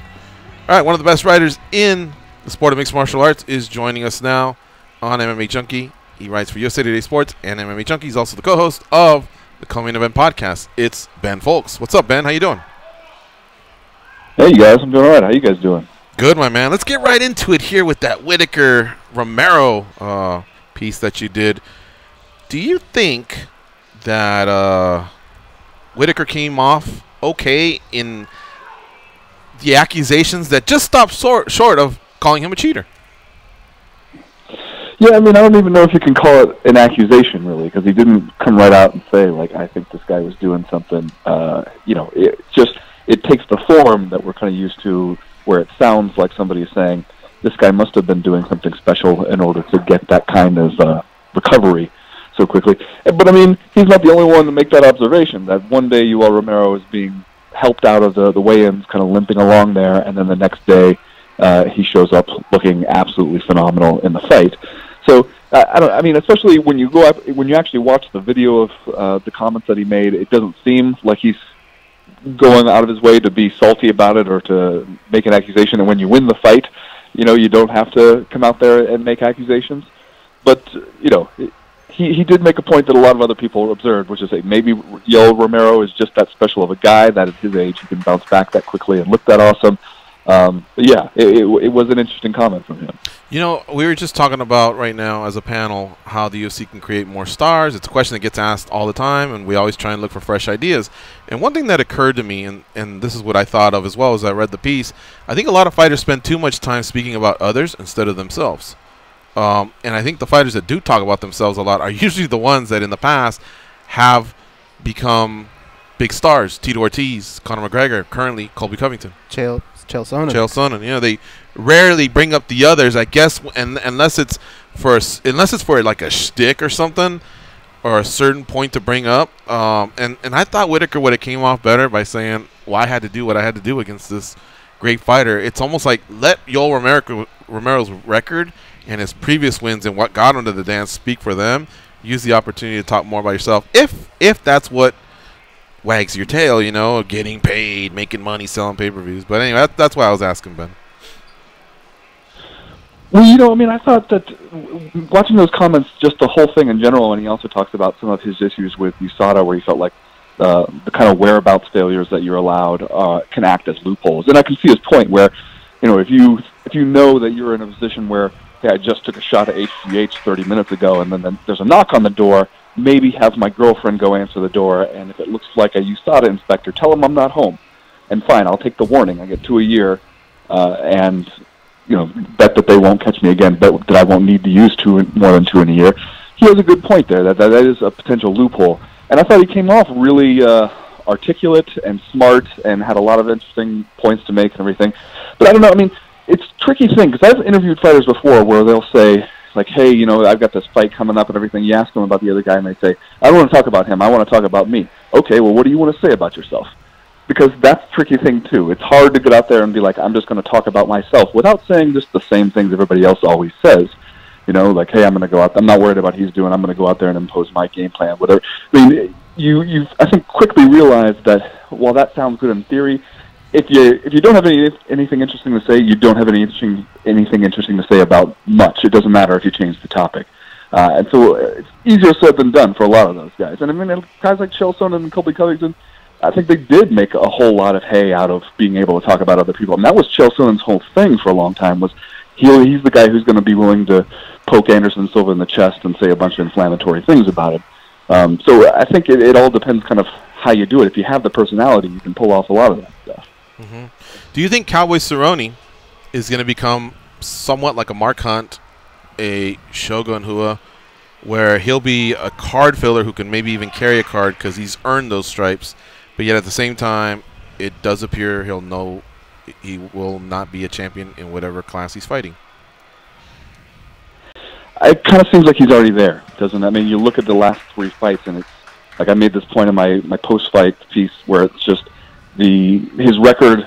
It looks like UFC Fight Night, Cowboy versus blank, over and over again. The last 3, and they're all in the kind of places where it's a different kind of a fight night. It's Gdansk, Poland, it's Singapore, that kind of stuff. And he right now, the appeal with Cowboy Cerrone is that you can book him against kind of anybody. You can give him a young up-and-comer. You can give him another guy who's known to be a gritty, tough guy in the division, and he'll give you a fight. You know, he might not win them all, but he's going to give you a fight every single time. And that has a real value to the UFC, but it's also not the same way that they look at somebody where they think, well, this guy's a potential contender. We're going to give him a series of fights that might build him up to a title fight. He's not there anymore. He's 35.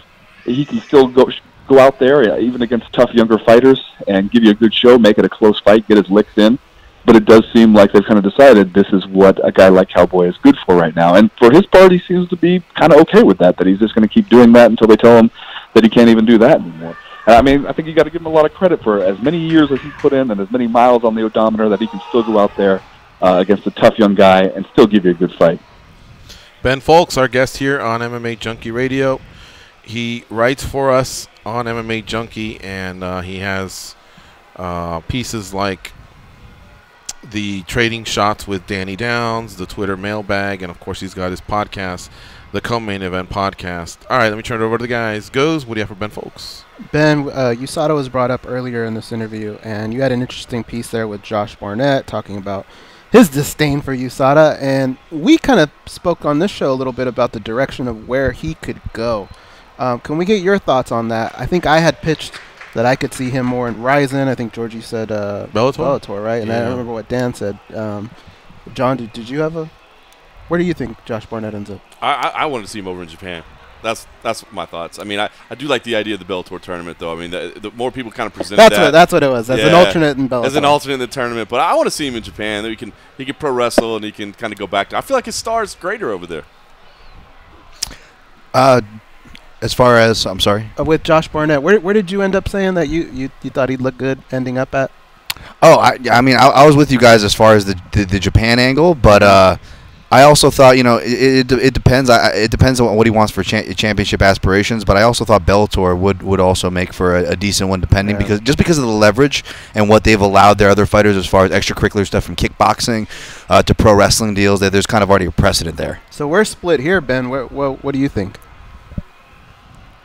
Well, first of all, I did not realize that John Morgan was going to be on this episode. Otherwise, I would have declined the invitation. Second of all, well, I really like the idea of Josh Barnett on Bellator in the Bellator Grand Prix because you slide him in there. Josh Barnett versus anybody for an alternate spot. Yeah, I'm going to watch that. At the same time, though, when I read his statement, that sounded like a guy to me who really has his eyes on, like, the wonders of free agency and the kind of various weird things you could get into when you're not tied to any one promoter. Josh Barnett versus Cup of Noodles guy at Ryzen New Year's Eve. Yeah, I'll watch that. Thinking more. But as far as, like, a fan, I think there's more interesting opportunities for him over there in Bellator. I just don't know if he's willing to jump right down to getting tied down in somewhere else like that. Right now, as we speak, there's a story on MMAjunkie.com. Bellator announces welterweight tourney with Paige, Daly Lima, Korshkep, McDonald. As soon as I saw this, I thought of something else that you had just written. You were talking a little bit about the PFL. We've been talking about the UFC. Do you guys feel like this announcement maybe was a little bit of pressure being put on Bellator to come up and kind of just remind people, hey, we're still around as well? What do you think, Ben? Well, I think Bellator is smart to kind of focus on some of these tournaments. I mean, the heavyweight Grand Prix thing has gotten Bellator more attention than anything else that they've done. I mean, it's gotten them more attention than some of the more, let's say, out-of-the-box thinking they've done with some of the matchups. And it's gotten, like, the right kind of attention as opposed to, like, Dada 5000 Kimbo Slice kind of attention.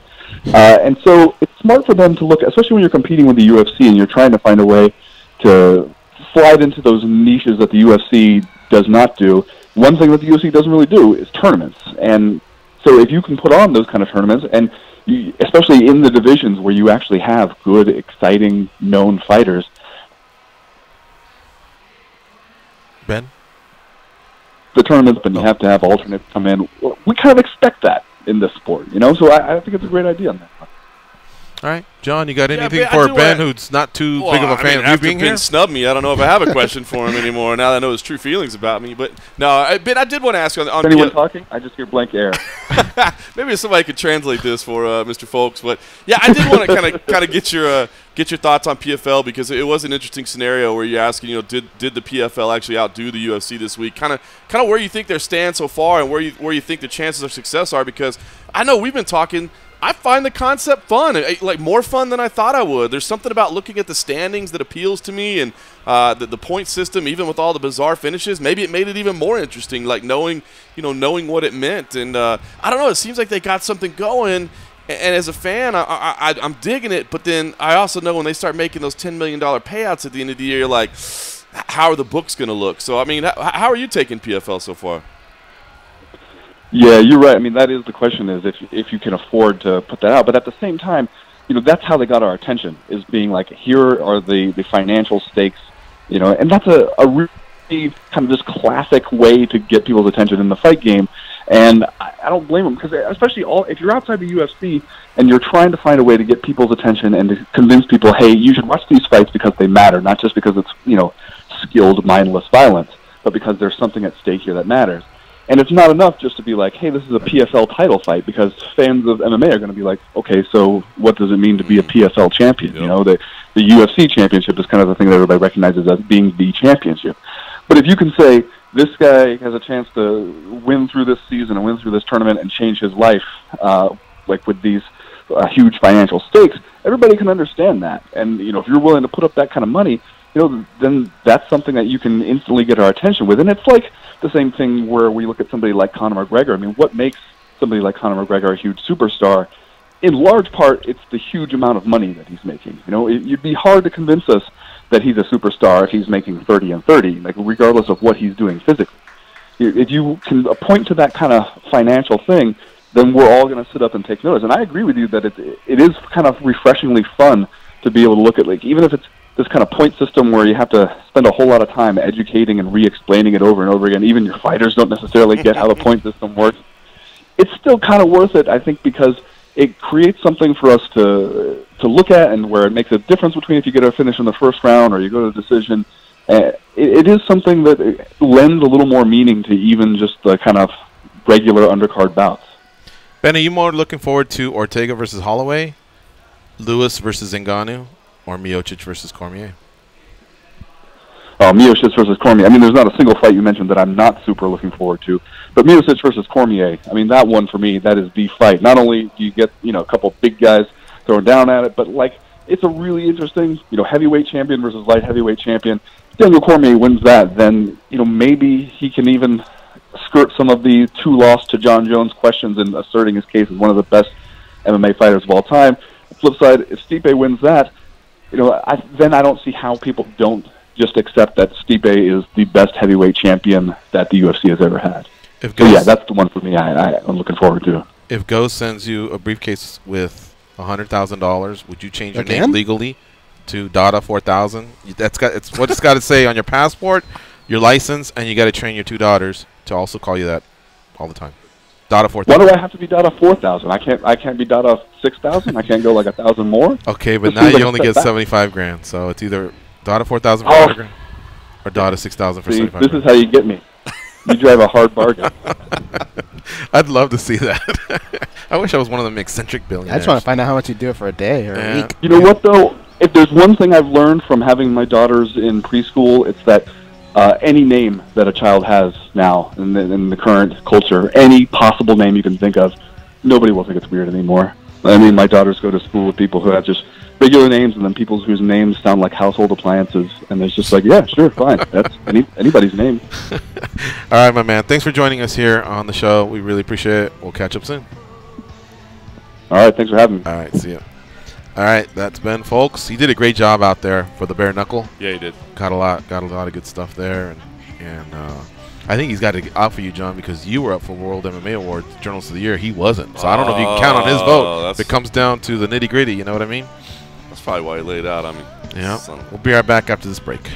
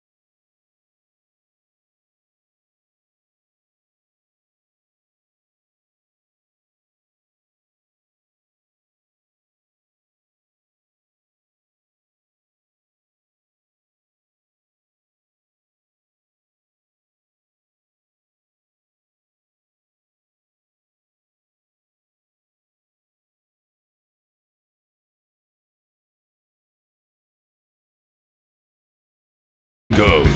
Start your day with SiriusXM. Enable the SiriusXM skill on your Amazon device and then tell Alexa to set an alarm for your favorite channel. You'll wake up to the sounds of SiriusXM. With SiriusXM and Alexa, you get the latest sports news each morning without picking up your phone or turning on the damn TV. Showtime in Tennessee. What's up, Showtime? It's Showtime. What's going on, fellas and Mr. Morgan? Yes, sir. Hey guys, what's wrong with the feed on YouTube and Facebook? I kind of got in late, so I didn't know. I thought y'all might have been on vacation again. For the time being, we're just going to be on YouTube. YouTube.com/MMA-Junkie video. So we're going to do a couple minutes of overtime today. So SiriusXM audience, if you ever pull over or you're catching us or you want to catch the overtime, go to YouTube.com/MMA-Junkie video. Try that right now, Showtime, while we work out the kinks. Put you on hold, and I'll come right back to you. I promise.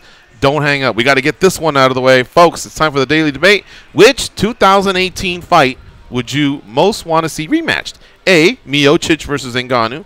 B, Romero versus Rockhold. C, Romero versus Whitaker. Or D, Gastelum versus Souza. Dan Tom. If I had to pick from this list, I'm going to have to say Rockhold versus Romero, because I think we saw a fair shake of skills versus Miocic versus Ngannou. I feel like, Whitaker and Romero had two shots to see how their skills shaked out. And the other one, Gastelum and Souza, it was a fun, compelling fight, but I believe, again, a fair shake to see how the skills went. Whereas last-minute stand-in, missed-weight by Yoel Romero. There's some foggy stuff with that UFC 221 meeting down in Australia. I wouldn't mind seeing it run back. Goes. I'm going to go with Ngannou and Stipe Miocic. I just remember how much fun I had watching it the first time, and I felt like all he needed was a little bit more time to get better at a couple things, and we'd have a hell of a fight. And even if he doesn't, they're heavyweights. They get in like that. John Morgan? It's funny because I thought I was going to be the one that was going out on a limb saying that fight. I mean, from a competition standpoint, Romero-Whitaker, they've had a couple of classics, right? But I feel like Whitaker has done enough that he doesn't have to mess with Romero anymore. He beat him twice.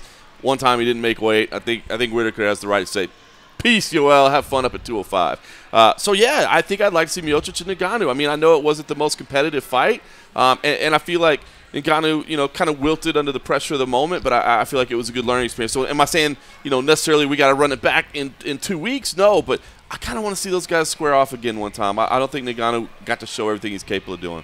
Yeah, you know, sign me up for the big guys as well. You can't go wrong with a rematch in the heavyweight division. But Ngannou does have to show us tools in his next couple fights that show us he can give us a strong 3-4 rounds rather than 1.5. All right, folks, Sirius XM audience, you'll get more additional programming. The rest of you head on over for some OT. And by the way, the results came in the heaviest, 42% for Whitaker and Romero. How about that? That's a great fight. Oh, I wish that there were more than 24 hours in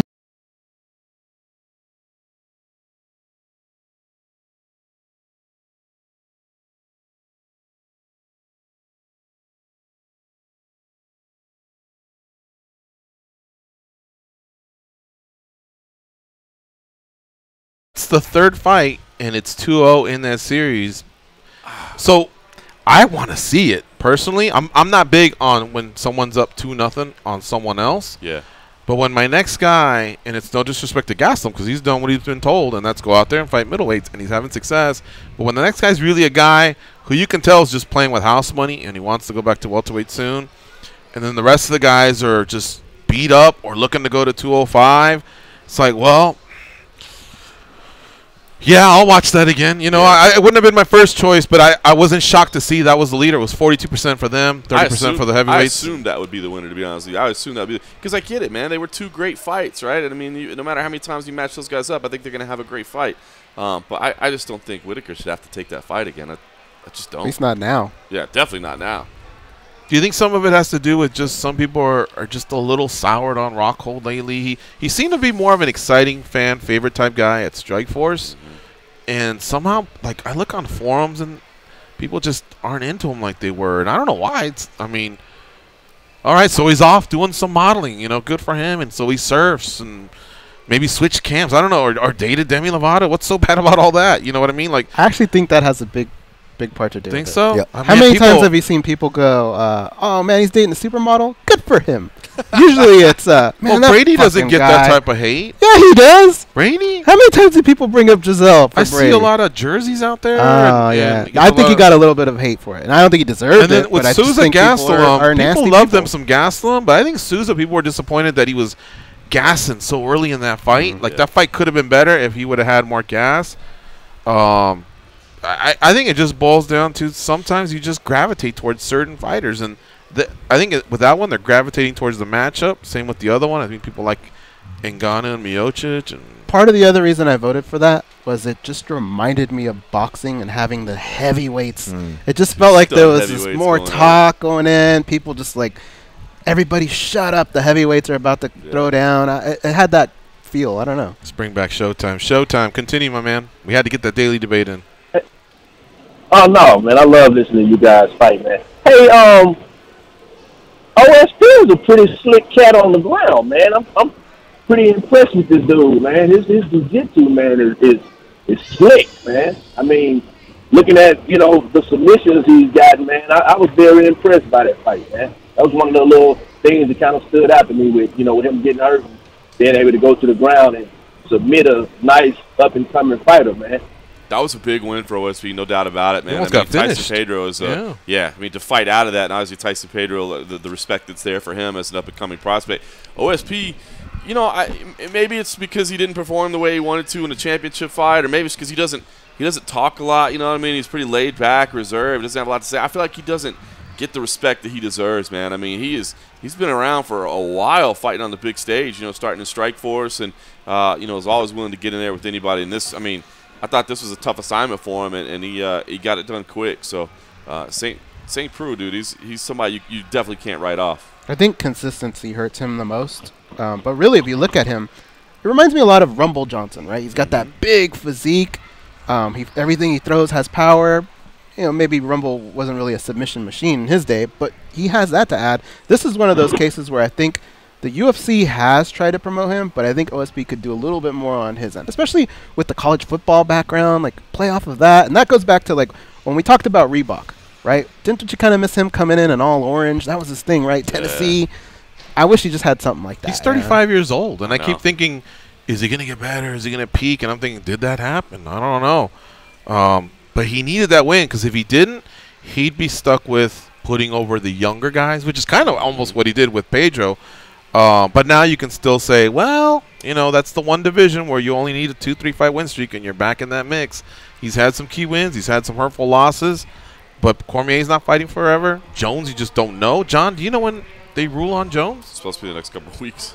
Holy cow, we need to find out if that's going to be 4 years, 2 years, or time served. But we need to know what's going to happen there. Showtime, thank you so much for always kind of playing ball and holding for us and all that stuff, all right, my man? Oh, yeah, guys, and I'll see you guys sometime late next week. I was going to come out a little bit early, but it'll probably be more like Thursday when I get out there, man. Come on out, brother. We'll see you then. Guys, over the weekend, Bellator. You're going out to New York, huh? I'm going out to New York for the press conference, but then I'll be back, and then I'm going to Temecula as well.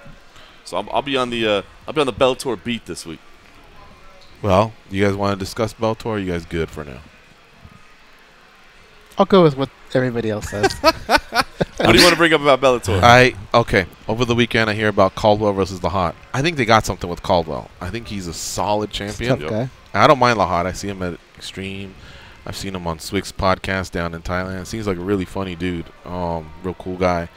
But they got one of their champions fighting in a non-title fight in Sioux Falls, South Dakota. Please ask Scott Coker tomorrow, why are they going to Sioux Falls, South Dakota? Like, I don't get that. Like, why not hold Caldwell and just have him defend at the next tent pole, at the next San Jose show or something? Like, I don't get some of these matchups. Rome, you know, they're going to Rome as well.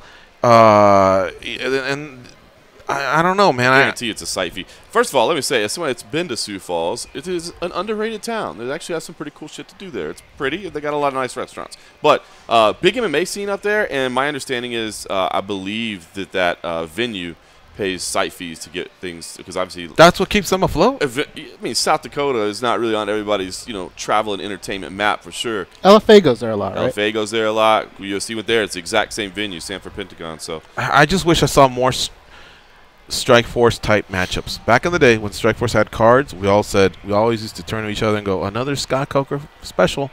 Fun fights, we used to say. Why? Because they only did like 6 or 8 cards per year, and then like 4 challengers that they sprinkled.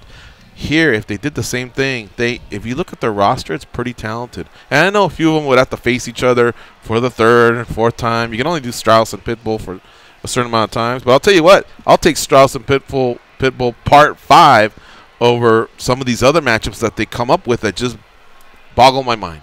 Well, Scott Coker's special always used to be pretty one-sided matchmaking too, right? I mean, you kind of knew in Strikeforce a lot of times you're like, well, I'll take a red corner, red corner, red corner, red corner. Do you remember like some Scott Smith versus Robbie Lawlers, sure, and there was some Dailies versus Nick Diaz's. I mean, maybe it was easier to promote some of the guys they had back then, but I don't know, man. PFL closed the gap on Bellator more than Bellator's closed the gap on the UFC. And I didn't think that was going to happen, and it has. And PFL's existence is fucking 2 weeks, 3 weeks. If you throw out those first 2 cards that they had, it was just a transition with about 6 months off, and then boom. I think Bellator's going to pick up some momentum though the last half of this year. I think they've got, they've had a layoff, you know what I mean? There haven't been events to talk about. And now there's going to be, more frequent events to discuss. And so maybe I'm not phrasing it right, but don't go to Rome and don't go to Sioux Falls. Pick one, and if it's Sioux Falls and if it's a great town, like you say, go there. But give us a fatter card, a juicier steak. You know what I mean? It's like these cards are just stripped down. Like Singapore was tough to wake up at 1:30 and get through some of those fights until we got to some of the names I was more familiar with. Some of these other promotions are doing the same thing. Yeah. Like Dan said, he came out hard. I told you to keep an eye on Yadong. I mean, that's 2 bonuses Yadong earned. I mean, the UFC must like Yadong. I've seen Yadong twice, and I've been impressed by it both times. You're in on Yadong? I'm done with Yadong. I don't know. I mean, if you're going to see the man tomorrow, just is there anything it can reveal to us as far as what's? I love the tournament, but I just think that they are also spreading their roster. Like, this is a guy, Andrei Korshkov, that I like watching fight. Yeah. All right, He can scrap. he's fighting a guy named Vaso Bakosevic. I'm not even excited about the matchup, but I'm excited about Korshkov. I'm also, this is a fight that's taking place in it. I just think you could grab Korshkov in that main event and put him on Sioux Falls, and now you got more interested in Sioux Falls. Let's not forget they're competing against PFL, UFC, LFA. One is making themselves more friendly with the app. You only have a certain amount of hours in the day, and you only have a certain amount of things. Don't forget Amazon, Hulu, Netflix. Everybody that's doing their own original programming. Remember when HBO and Showtime came on the scene? They were a threat to Fox, NBC, and CBS and ABC as far as their programming. They were coming out with some innovative programming, curse words, nudity, and so there's a lot of other places that are doing the same thing. Ghost told me about, what's the name of Gamora, of some Netflix special, Gamora, that he's saying is one of the greatest things ever. Wow. You know what I mean? But if I watch that, I may sacrifice something, and it may be the Bellator card in Rome. If I don't have enough time, Not to mention they're going to tape delay it. And they'll tape delay it. I'll catch my highlights, come in here, get through it, take a call or two about it, and we're moving on. Well, see, I mean, we talk about the USC building stars too, like Bellator, right? Check this out. I mean, this preliminary card for this week in Temecula is really, really good. In fact, I was actually talking to Bellator. They're saying that every one of these fights is going to stream. Like, sometimes they have dark post-limbs afterwards. They're not going to do that. They're going to make sure. But I doubt most people know this week. Joey Davis, Ed Ruth, Kerry Melendez, Tyrell Fortune, all on the prelims. Why are we not hearing about that? That's what I'm saying. That even they can do a better job. These are these up and coming, the up and coming fighters. A lot of talent there, and we're not really hearing a lot about it. Fortune and Ruth could be their Cormier and Rockhold, or their Cormier and Woodley. Those guys came out of Challengers, then Strikeforce, but we knew about them more because they did a better job of putting them on the map. When you spread yourself so thin. Hell, I don't even know if Coker likes jumping on all these planes. Yeah, well, and then again, I mean, how do you program your card, right? I mean, your co-main event, Syed Awad versus Ryan Couture, definitely recognized names. Of course, obviously we're buddies with Ryan, but does that fight deserve to be where it is, or would you rather feature the new generation, the younger guys? I don't know. It's tough sometimes. Same with Valerie Returno versus Christina Williams. I mean, of course, Valerie Returno is a recognizable name, right? You brought her over as a free agent, but would you be better served, featuring one of those up-and-coming guys who may be the future and getting them in front of people? Logan Storley's a beast for Bellator. I don't think they've done a lot to feature him. I know he's going to be on that Sioux Falls card, so maybe that's when he'll start to get a shine. But I think they've done such a great job of finding talent and talent evaluation, but then there's a disconnect, I think, between, like, finding and getting those guys and then turning them into the stars they need to be. Yeah. I love what PFL has done, but it's only been 2 weeks. I don't know if they've closed the gap as much as we're making it sound on Bellator, but they definitely put some pressure on them. Before we went to our last break, we kind of teased a little bit what we would do to spice up the UFC a little bit. Yeah. And create characters. I love what they do with the big Jumbotron and having everybody's entrance, at least on their main card. It reminds me a lot of what WWE does. When you hear the music, Dan Tom mentioned the bass noise. Everybody gets quiet. You hear that music, you hear the pop, you see the entrance. I like that, man. I wish the UFC would do something like that. Which was what I was saying. Let them come out in character. I when agree. they fight, well, even if they come out in Reebok. They could strip down from a duster to their eventual Reebok shorts. Well, they could still come out in Reebok. They could still promote Reebok in certain things, but I don't want to see a Reebok duster is what I'm saying. Let them come out as however they want so that you remember who, Yeah. I think, too, I do want to say something about PFL because it's funny. I had this in my notes just because I was going through this weekend, and we're all pretty high on what they've done so far, right? But I was programming in the dates for the rest of the season because they've announced them, and we just didn't have them in our back end when their playoffs are. It's a couple of weird things. After their regular season ends, the playoffs go to Friday and Saturday. So, like, we were kind of like, hey, they're going to own Thursday nights. But then when they go to the playoffs, they go to Friday and Saturday, which I think is kind of weird. Like, we just said we love you for owning Thursday night. Now you're going to go up against UFC and Bellator for your playoffs? Like, not sure if that's a good idea. The other thing, too, is the playoffs. Now, this is necessary just for the format, but the playoffs are October 5th, 13th, and 20th. And then the finals are December 31st. So you're talking, 6-7 weeks in between the semifinals and the finals. Necessary probably to make sure everybody's healthy and able to compete for $1 million, but I wonder if that's going to hurt their momentum and so they're going to build all this good networking, everything's going good where everybody's loving it, and then does it fall apart a little bit at the end? October, you're fighting baseball playoffs. Now NFL and college football are in full swing, especially on a Friday. Yeah. I don't know. All right, one last thing. What makes Dana White Contender Series pop so much that we all get? I mean, it's tomorrow, guys, and I'm stoked. I'm stoked to go and watch the fights, see who gets a contract. Even though, really, once they get the contract, we're not really that pumped up about the matchup per se, because they're going to get buried somewhere on another card where those other superstars are already fighting. I mean, yeah, it'll be cool for that moment, but what is it about the magic they have going on, and yet PFL and Bellator, we're thinking of ideas to keep them fresh? Part of it, I think. I mean, look, the positives they're obvious. You know, it is up-and-coming talent. It's quick. Is it a reality show? To a degree. Okay. No, I mean, I wouldn't classify it that way, but to a degree, especially that sitting in the kitchen part waiting on everybody to get a call, that's the reality show part. But, no, listen, I think obviously the quickness of it, the fact that you're taking, you know, fast upcoming talent, I mean, these are skilled and talented people. I think the other thing, too, though, is I think it's the fact that we're in the building, too. You know what I mean? Like, I don't know if necessarily everybody that's watching on Fight Pass gets the same kind of buzz we do. I know it's well received, but we're pretty fortunate because we get to be in that little tiny building with hardly anybody there, you know, watching it 4 feet in front of you, which I think definitely adds something to it as well. You know, believe it or not, I've never seen it on my laptop. Me neither. Because if I haven't been there, it's because I can't watch it all together. So you're right. Maybe it is the fact that we're sitting there. You think and it's we're seeing cool? all what's You've going watched it on both. You know, like you guys said, whether you're watching it live or in person, I think it's right there. It's short. It's digestible. It's new for all those reasons. But one thing I will say, touching back on something John said about the old Scott Coker matchmaking, which let's call the old Rich True matchmaking if we want to get technical about it. But we're kind of seeing that on the Contender Series, and I'm not complaining about it. By all means, I'm not complaining about the Contender Series or even about that matchmaking. But have you guys seen that too? That kind of trend, and I almost think it's to add on to that. I almost think it's necessary because the level that you're bringing in, it can be dangerous if you match these guys up too well. You could have a slogging clinch warfare battle that people complain about when you have high-level pros, much less lower-level guys doing it. So you almost kind of need these smash matches. But do you think that has something to do with why it's being received so well? You do kind of. I mean, listen, you do kind of need some of the one-sided matchmaking when you build things because you know, as you said, a lot of times when number 1 and number 2 fight in the world, you know, it ends up being kind of a slow-paced fight. So sometimes you do got to have a little bit of that, especially if you're dealing with lower level talent, right? It can get really ugly to your viewers if. I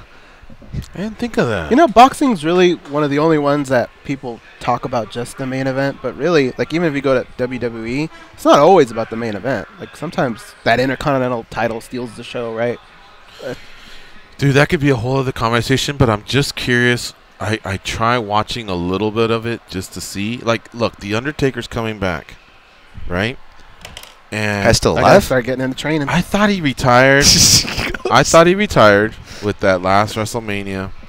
I just thought he was 50 and done, but everyone's pretty pumped up. He's going to Madison Square Garden. But here's what I don't get.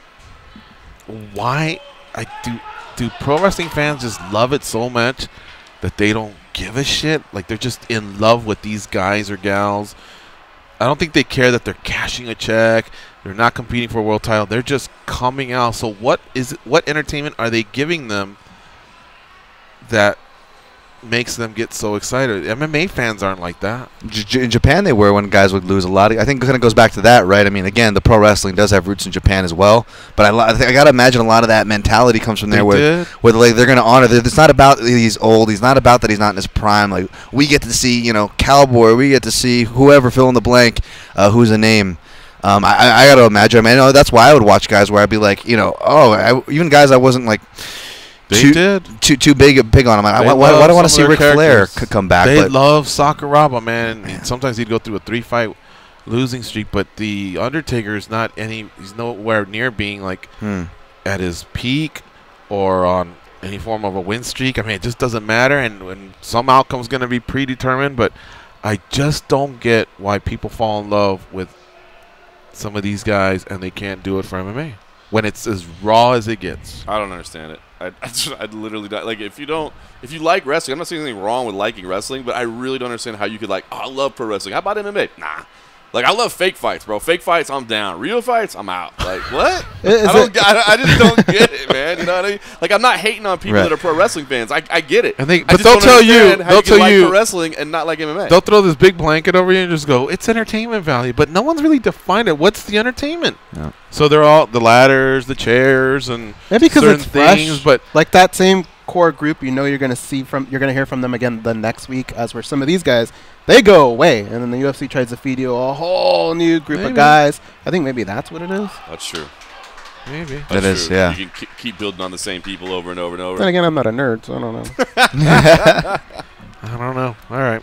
Well, let's get on out of here. We'll be back tomorrow with another edition. John, we'll see you in about a week or so. Yes, sir. Yes, sir. You'll be out at Temecula covering, first, the Big Apple. Yeah, I head out to New York, so we'll have full coverage from the press conference there, and then I'll fly back and then go to Temecula. A big distribution announcement for Bellator. It's got to be something online. Hopefully no more tape delay. Hopefully it cures the tape delay on the West Coast. Oh. And honestly, Paramount is, yeah, it's kind of like Lifetime a little bit at times. Lifetime? I can honestly say I haven't watched anything on Paramount other than Bellator. You ever watched anything on Lifetime? No. Spoiler alert, the guy did it. Yeah. Yeah, Spike. I remember Spike, there was girls like in loose tops, skipping rope, and all these crazy shows. And trampoline. Yeah, and I don't know. All right, let's get on out of here before I get in some trouble. For John and Danny and Dan and Goes, I'm George. Have a nice day. Go out there, be a champion. All you